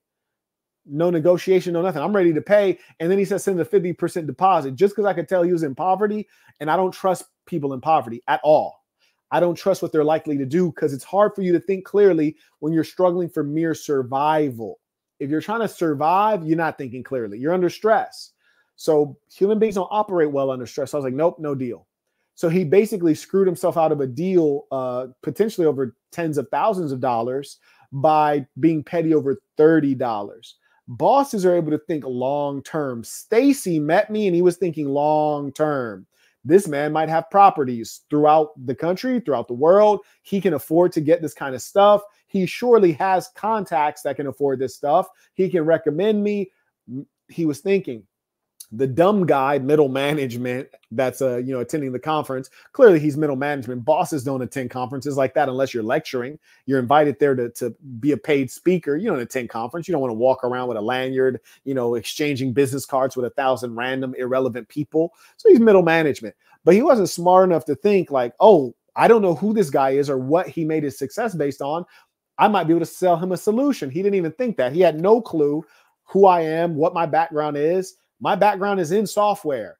In fact, I got a great offer from Sienna to come in and lead their enterprise department. He didn't know that. So this guy was a goofball. Like he wasn't even thinking money. That's one thing I'm always thinking is money. What's the opportunity? Your thinking and the quality of your thinking and your ability to foresee is going to be hugely important in your success.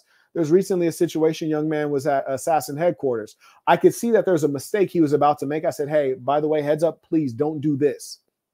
He said, okay, no problem. By the end of the day, he did the exact thing I thought he was going to do on accident. He did it anyways. That was not a measure of his intelligence. It was a measure of his ability to be careful and his need to win.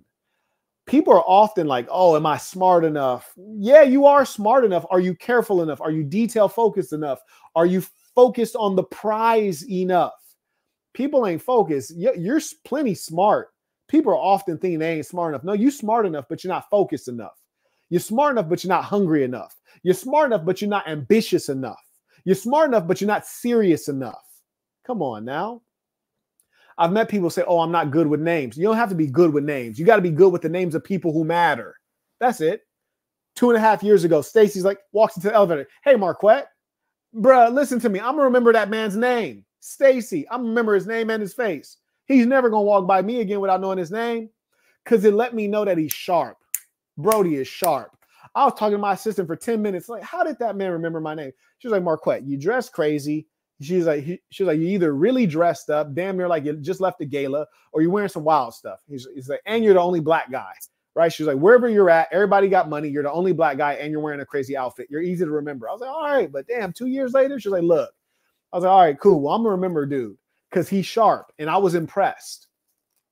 He made me a client of his. He not even sold me anything, just the man that he is. I'm a client. When I first saw him, no homo, he was dressed well, looked sharp, well-groomed. Boom, that's step one, complete. Then he remembers a name 2 years later. Brody is intelligent. He's careful. He gonna get the job done. If I give him some money and give him a job, it's gonna get done. I have full faith. And he's already successful. He doesn't need my money. He doesn't need to cheat me. I'm in. I'm bought into who he is. That's one thing you guys don't realize. You're always trying to sell something. Stop trying to sell the product. Sell you. Are you worth buying? Would someone buy you if you were on the shelf? Would someone buy you off of the shelf? That's what you're really selling. People forget about that. Shout out to Mr. Chambliss, writes, immigration to la República Marqueticana in a real way. May I acknowledge Andrew writes, peace and saints. I'm glad to hear you will focus more on geopolitics. What do you think of RFK Jr. as an independent presidential candidate? He doesn't stand a chance. He says reasonable things, but he doesn't stand a chance. May I acknowledge Super Nifty Susie supporting the work. I appreciate you.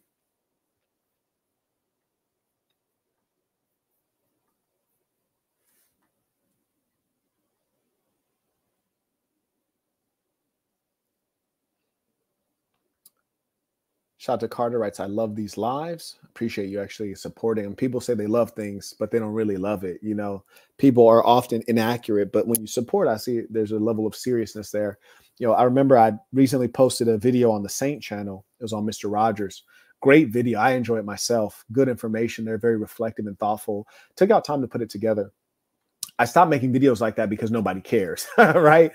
As a businessman, I realized that the product is not about what I like. It's about what you like. And I posted the video and the first like 15 comments like, oh, we need to do more content like this, but no one had supported it. And so I just like made a post. I said, hey, like we don't do content like this because no one supports it. Might be good content, but it's not good enough that people support it. So it's not worth doing. You always have to be a man and a businessman.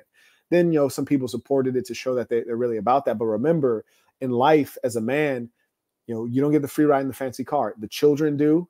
Yeah, I buy things for kids all the time. You know, like if I pull up to a gas station and there's some kids selling chocolates, yeah, but how much did all your chocolate cost? $7 or $4 a bar. You got 13 bars. Yeah, I buy all of it. Give it to me. And some cases I take the chocolate, or some cases I want, like if I'm going somewhere, I'll take all the chocolate and give it out when I arrive where I'm at. If I'm not going anywhere, I'll just give them the money and let them keep the chocolate, but make them go give it out for free. Because I don't want you to have product. You hear me? I want you out of product now. I want you to go back through your process.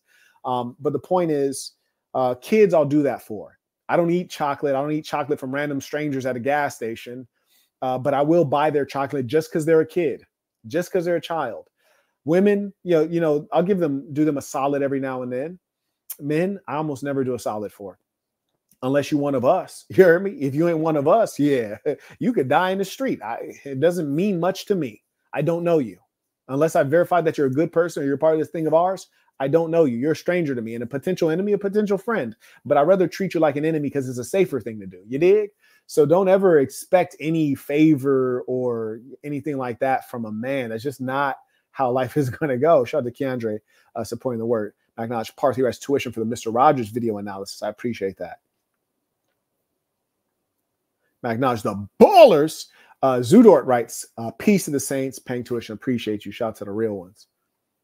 Yeah, you got to know who your friends are in this world, and you have to know who your friends are not. Mr. Lopez writes, you mentioned credit cards, but I didn't hear the entire ism. I have 2 cards that I pay in full every month to avoid interest.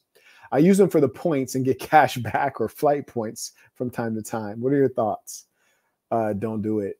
They're trying to set you up. The credit card company's goal is for you to not pay.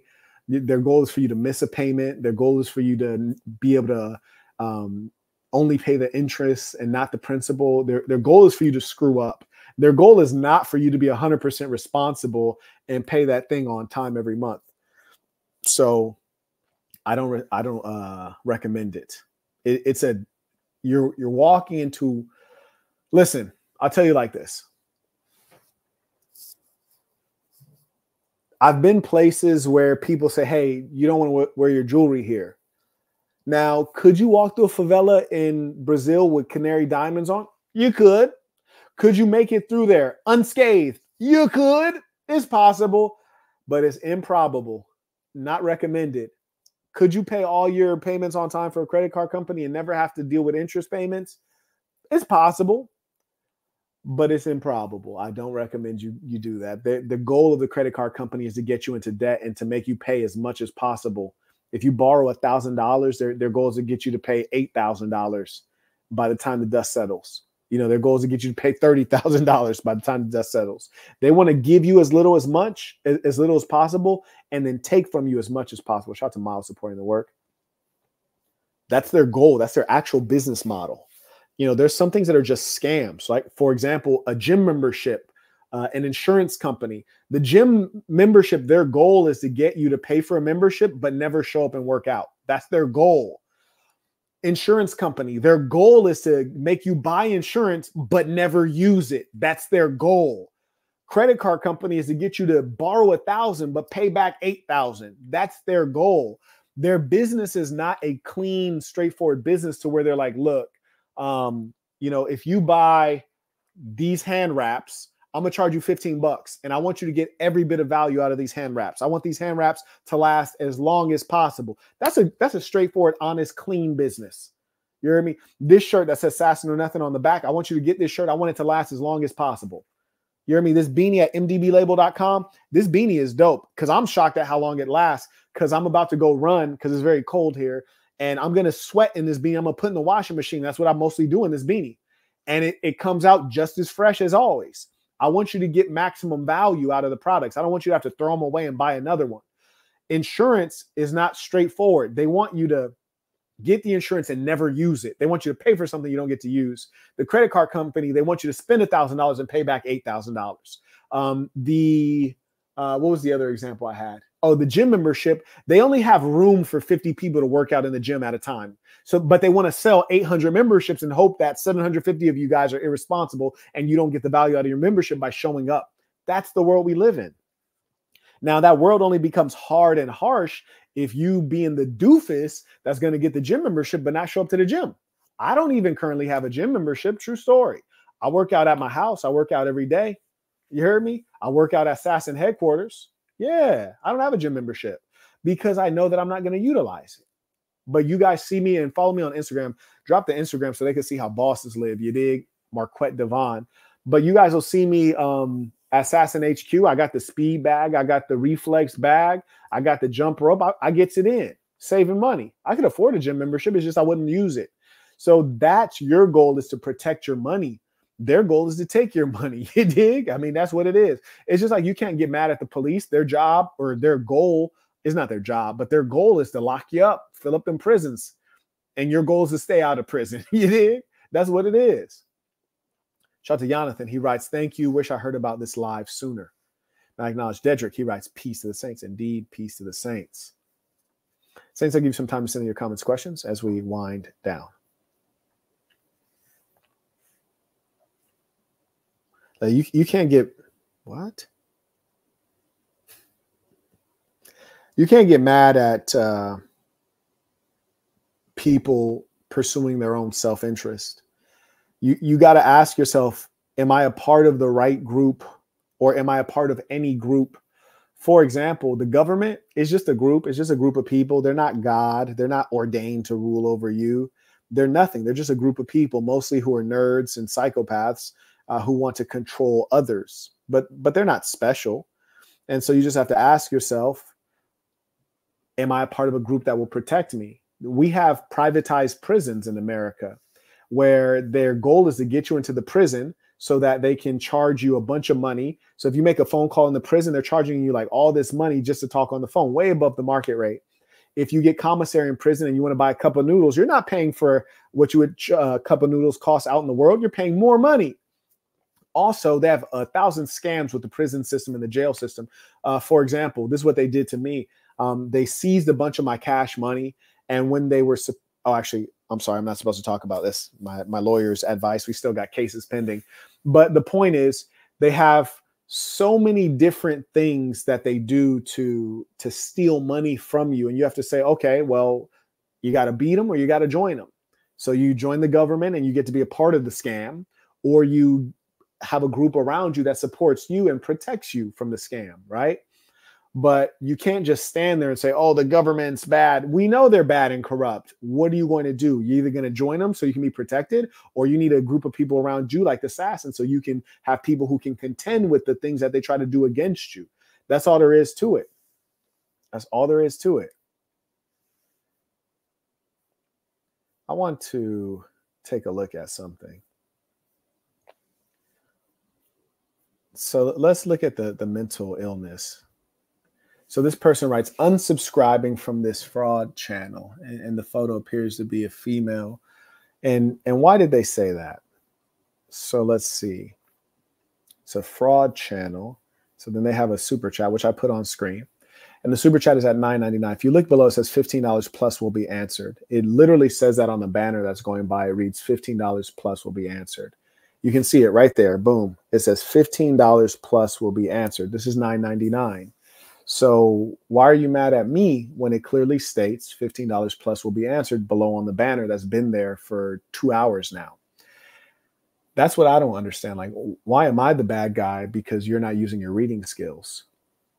Shout out to Teddy Fresh. He writes, which website to cop the beanie? This one is at mdblabel.com.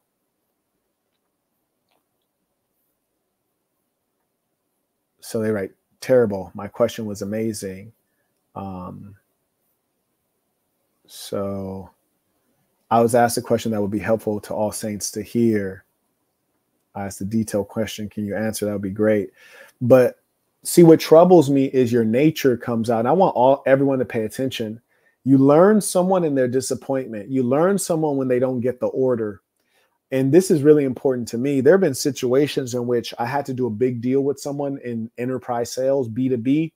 And I knew that I wanted to give this person in this group the deal, but I told them no, just to see how they react.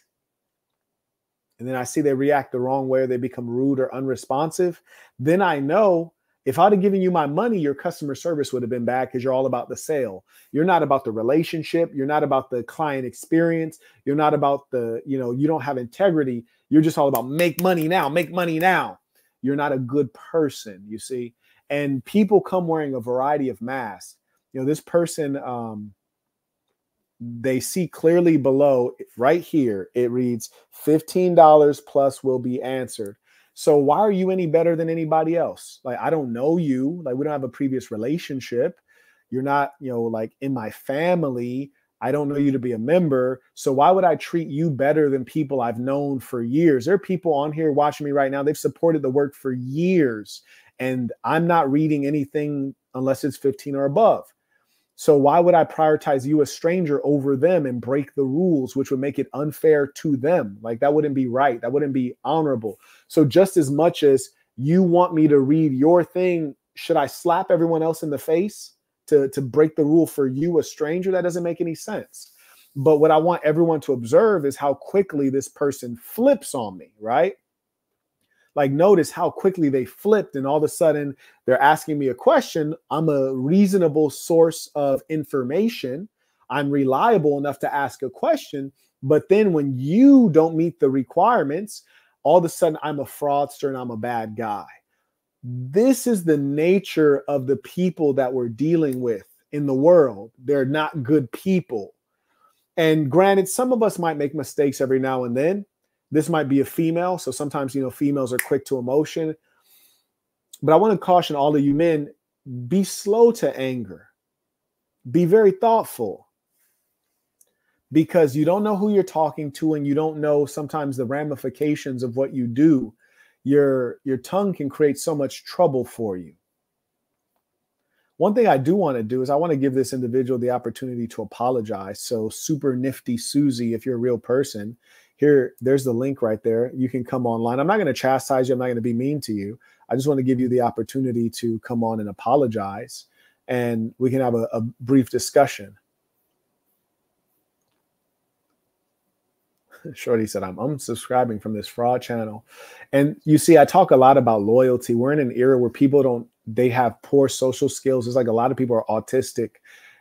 They have no social skills. They have no ability to interact with human beings. It's like they don't go outside. There you go. $15 and above to be read aloud. And that banner's been there for 2 hours. And there's nothing wrong with not having $15. I mean, we've all been there. I've been there myself. There have been many times I've not had $15 for sure. Many times.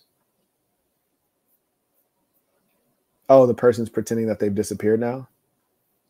Is that what's going on? Got you. Anyways, What does the question say? Do you have any advice for staying confident when facing intense criticism? You might be facing criticism because of the person you are and the way you behave. That's the truth of it. I'm now interviewing for more senior roles, and I feel like an imposter despite being an elite, having an elite education. Well, you might be an imposter. Let's see who you are. Click the link. Come on. Let's have a brief conversation. This might be a good thing for you. If you can't submit yourself to being corrected or to apologizing, then that says a lot about who you are and the integrity. So maybe you are an imposter. You don't feel like an imposter because of your race or because of your gender. You might feel like an imposter because you as an individual are an imposter. We have to go through experiences to build us. But if you shy away from those experiences, you'll never be built. And if it's a senior level position, you should have $15. And whether you do or do not have $15 is irrelevant. There's nothing wrong with not having $15. It happens. But there is a lot wrong with flipping on people, being negative, being dishonest, spreading lies. There's a lot wrong with that. And we don't condone that over here. And we all make mistakes as a human being. So if you would like to present yourself to correct it, I welcome you. But it appears you've disappeared from the chat. So that may be the measure of you. Keandre writes, if you could add this to her super chat, this is to represent how saints vouch for each other. Well, she already revealed herself not to be like us. Shout out to Juan. He writes, is it better or not to tell your woman about wanting to be non-monogamous? Some red pill creators purport we do the opposite and be straight up. So number one, when you say your woman, what do you mean by your woman? Is this the woman that you plan to have kids with? Is this your main girl for the time being? That has to be clarified, and it matters a lot. So that's number one. What do you mean by your woman? What's her true position today, and what will her position be in the future? That's number one. The number two is, how do you perceive her in terms of being able to handle the truth in general and the truth in particular with regard to this? Is she a jealous woman? How does she regard you? Does she respect you as a boss and live in reality? Those are all factors. And then what is your ultimate goal with this woman in particular, and also with regards to your non-monogamous activities? You see, the challenge is that if you are to make a declaration to her, you're going to kind of have to stick by it. So you could leave things open in as much as saying, hey, you're in a monogamous relationship. I'm going to do what I want in all circumstances. Or you might tell her something more specific, which I don't recommend, which is like, hey, you're going to be monogamous and I'm going to have one other girl, or I'm going to do X, Y, and Z. As soon as you put something specific, they're going to try to hold you to that and then use that against you, which I promise you will be problematic and unpleasant in the long term. But what you have to deal with right now is, how much does this girl matter? Is she going to be there in the long term? Do I need to tell her the truth? Is it useful to her and me? And is she a jealous-hearted person? How is she going to factor into this arrangement? And also, who am I? Let me let you guys in on a secret. Sometimes you don't know who you are. And what I mean by that is, there's some of you guys that might think that you just want one other woman. You want two girlfriends or two wives, when really you might be a sex-crazed animal and you're just trying to get your meat wet indiscriminately. You have to know who you are before you can explain this arrangement. And also you have to know that none of this is going to be simple, especially with a disobedient, hard-headed, prideful woman, because she's going to try to dictate to you what the terms are. I remember there was one time I was dealing with a Black woman in Baltimore who was from Atlanta, and I actually did not want to be with her at all. And I told her, like, hey, we're done here. And she said, no, like, please don't go. Like, why do you want to go? I said, I want to have other women. And the truth is, I wasn't leaving her to have other women. I was leaving her because I just didn't want her in particular. I acknowledged that there was a lack of merit in various areas. So I just didn't want to deal with her. But I just used as an excuse, being in my early 20s, I said, I want other women. She says, you can have other women. You can have other women. Just keep me. Okay, cool. So then as soon as she said that, I was like, all right, cool. I'm a function. I remember this like it was yesterday. A chick came to the house to pick me up. I'm in the house with Shorty. I told her I was going outside, and she was like, well, where are you going? I was like, I'm about to go out with this chick. And she says, oh, you're going on a date? I was like, I guess you could call it that. Yeah, sure. She was like, yeah, well, I didn't mean that. I mean that you could have sex with them, but you can't be going out on dates with them and like hanging out and spending time. That's for me. Oh, I see. So now you're trying to dictate. First off, gentlemen, don't ever let anyone dictate to you, or let me not say anyone. Some of you guys are employees, but don't let a female dictate to you. That's number one. Number two, you're never going to have perfect shared understanding of anything. So you can't rely on the agreement. What you have to rely on is her position in relation to you, how she views herself in relation to you. Does she view herself as subject to you, or does she view herself as equal or one who can dictate to you? So this broad's basically telling me I could just sleep with chicks, but I can't hang out with them. Oh, okay. I said, so how do you think I'm going to get to the point of sleeping with them? She was like, well, they're promiscuous anyway. If they want to be with a guy who has a woman, they're whores. So you can just sleep with them. I was like, I don't want to sleep with whores. Like, that's not my goal, is to sleep with chicks who you don't have to ever spend any investment with them. They're just down to get smashed. I was like, nah, I'm not trying to catch a STD out here. Like, that's not the kind of woman I like. So she was trying to dictate to me. So I had to go ahead and can her. I give you that anecdote so that you can understand that there's some women that they lie. Their emotions cause them to lie about what they're willing to accept or deal with or participate in, because they think they have a greater priority, but they don't have enough self-control to actually participate in that natural structure. You see, they're too jealous-hearted, and jealousy is not a good emotion. Jealousy is a very negative emotion. I acknowledge Carter. He writes, appreciate the stories with meaningful lessons. Absolutely. I try to use them to illuminate. I acknowledge Mr. Dixon. He writes, do you still need a software dev? Yeah, at low cost. I don't want to pay American costs. So it depends on what you can do. I don't know if you're speaking for yourself or speaking on behalf of others, but I basically want to pay an Eastern European rate. So if that's what you do, send me an email. We might be able to have a conversation. Shout out to Melvin. He writes, peace of saints. Shout out to a great and respectable man. I appreciate that, man. Acknowledge. Randy writes, peace of the saints. Finishing up prayer in the sauna. Yes, sir. I acknowledge William. Sends intuition, supporting the work. Shout out to Mark, supporting the work as well. Appreciate you. And also resend that last batch of beats. I want to check those out. Shout out to Kenneth. He writes, tuition for the struggling saints right now. Abundance is within the mind. Pay what you owe. Yes, indeed. That's the key. Abundance really is in the mind. And my OG Kevin Cox, man, I can't tell you, this ball used to be brokered in a joke at times, and he still managed to catch him abroad, man. And he managed to catch him abroad and function in whatever way he needed to. I mean, have you never went down a boulevard and seen a homeless couple? The man's homeless and the woman's homeless? Come on now. Yeah, you guys think money is more than it is. You've been tricked. Shout out to Finn. Marquette, you teach real masculinity. What are your thoughts on the kind of masculinity embodied by the likes of Vince McMahon? Is this the ball that run the WWE? And how would you advise young men to be mindful of such evils and pitfalls in one's own character? I'm not familiar with everything that he's done. I know he's been accused of some sexual crimes. And of course, he's been sued. And I hear he's actually paid some settlements. So I don't know precisely what he has or hasn't done. I'm not very familiar with him, but I think you're talking about the fella that runs WWE, what is formerly known as WWF. So thank you for that question. Make sure I got everything. Yeah. I acknowledge Rodney. He just went and got dripped up at mdblabel.com. He actually got this joint in white, though. So it's white with the black MDB label. That's cold. He also got the the dark gray one. Okay, very nice. And he also got a headband, which I got all my headbands with me because I got to get in some peak shape. It's time. The time has come. Saints, it has been a pleasure at this time to fellowship with you all. Let us end this with our tradition, the Creed of the Assassin. Repeat after me with full conviction, knowing this is true of you. The Creed of the Assassin. I am going to be who I truly am because I am remarkable, and I'm going to strive every moment to show the greatest part of who I am.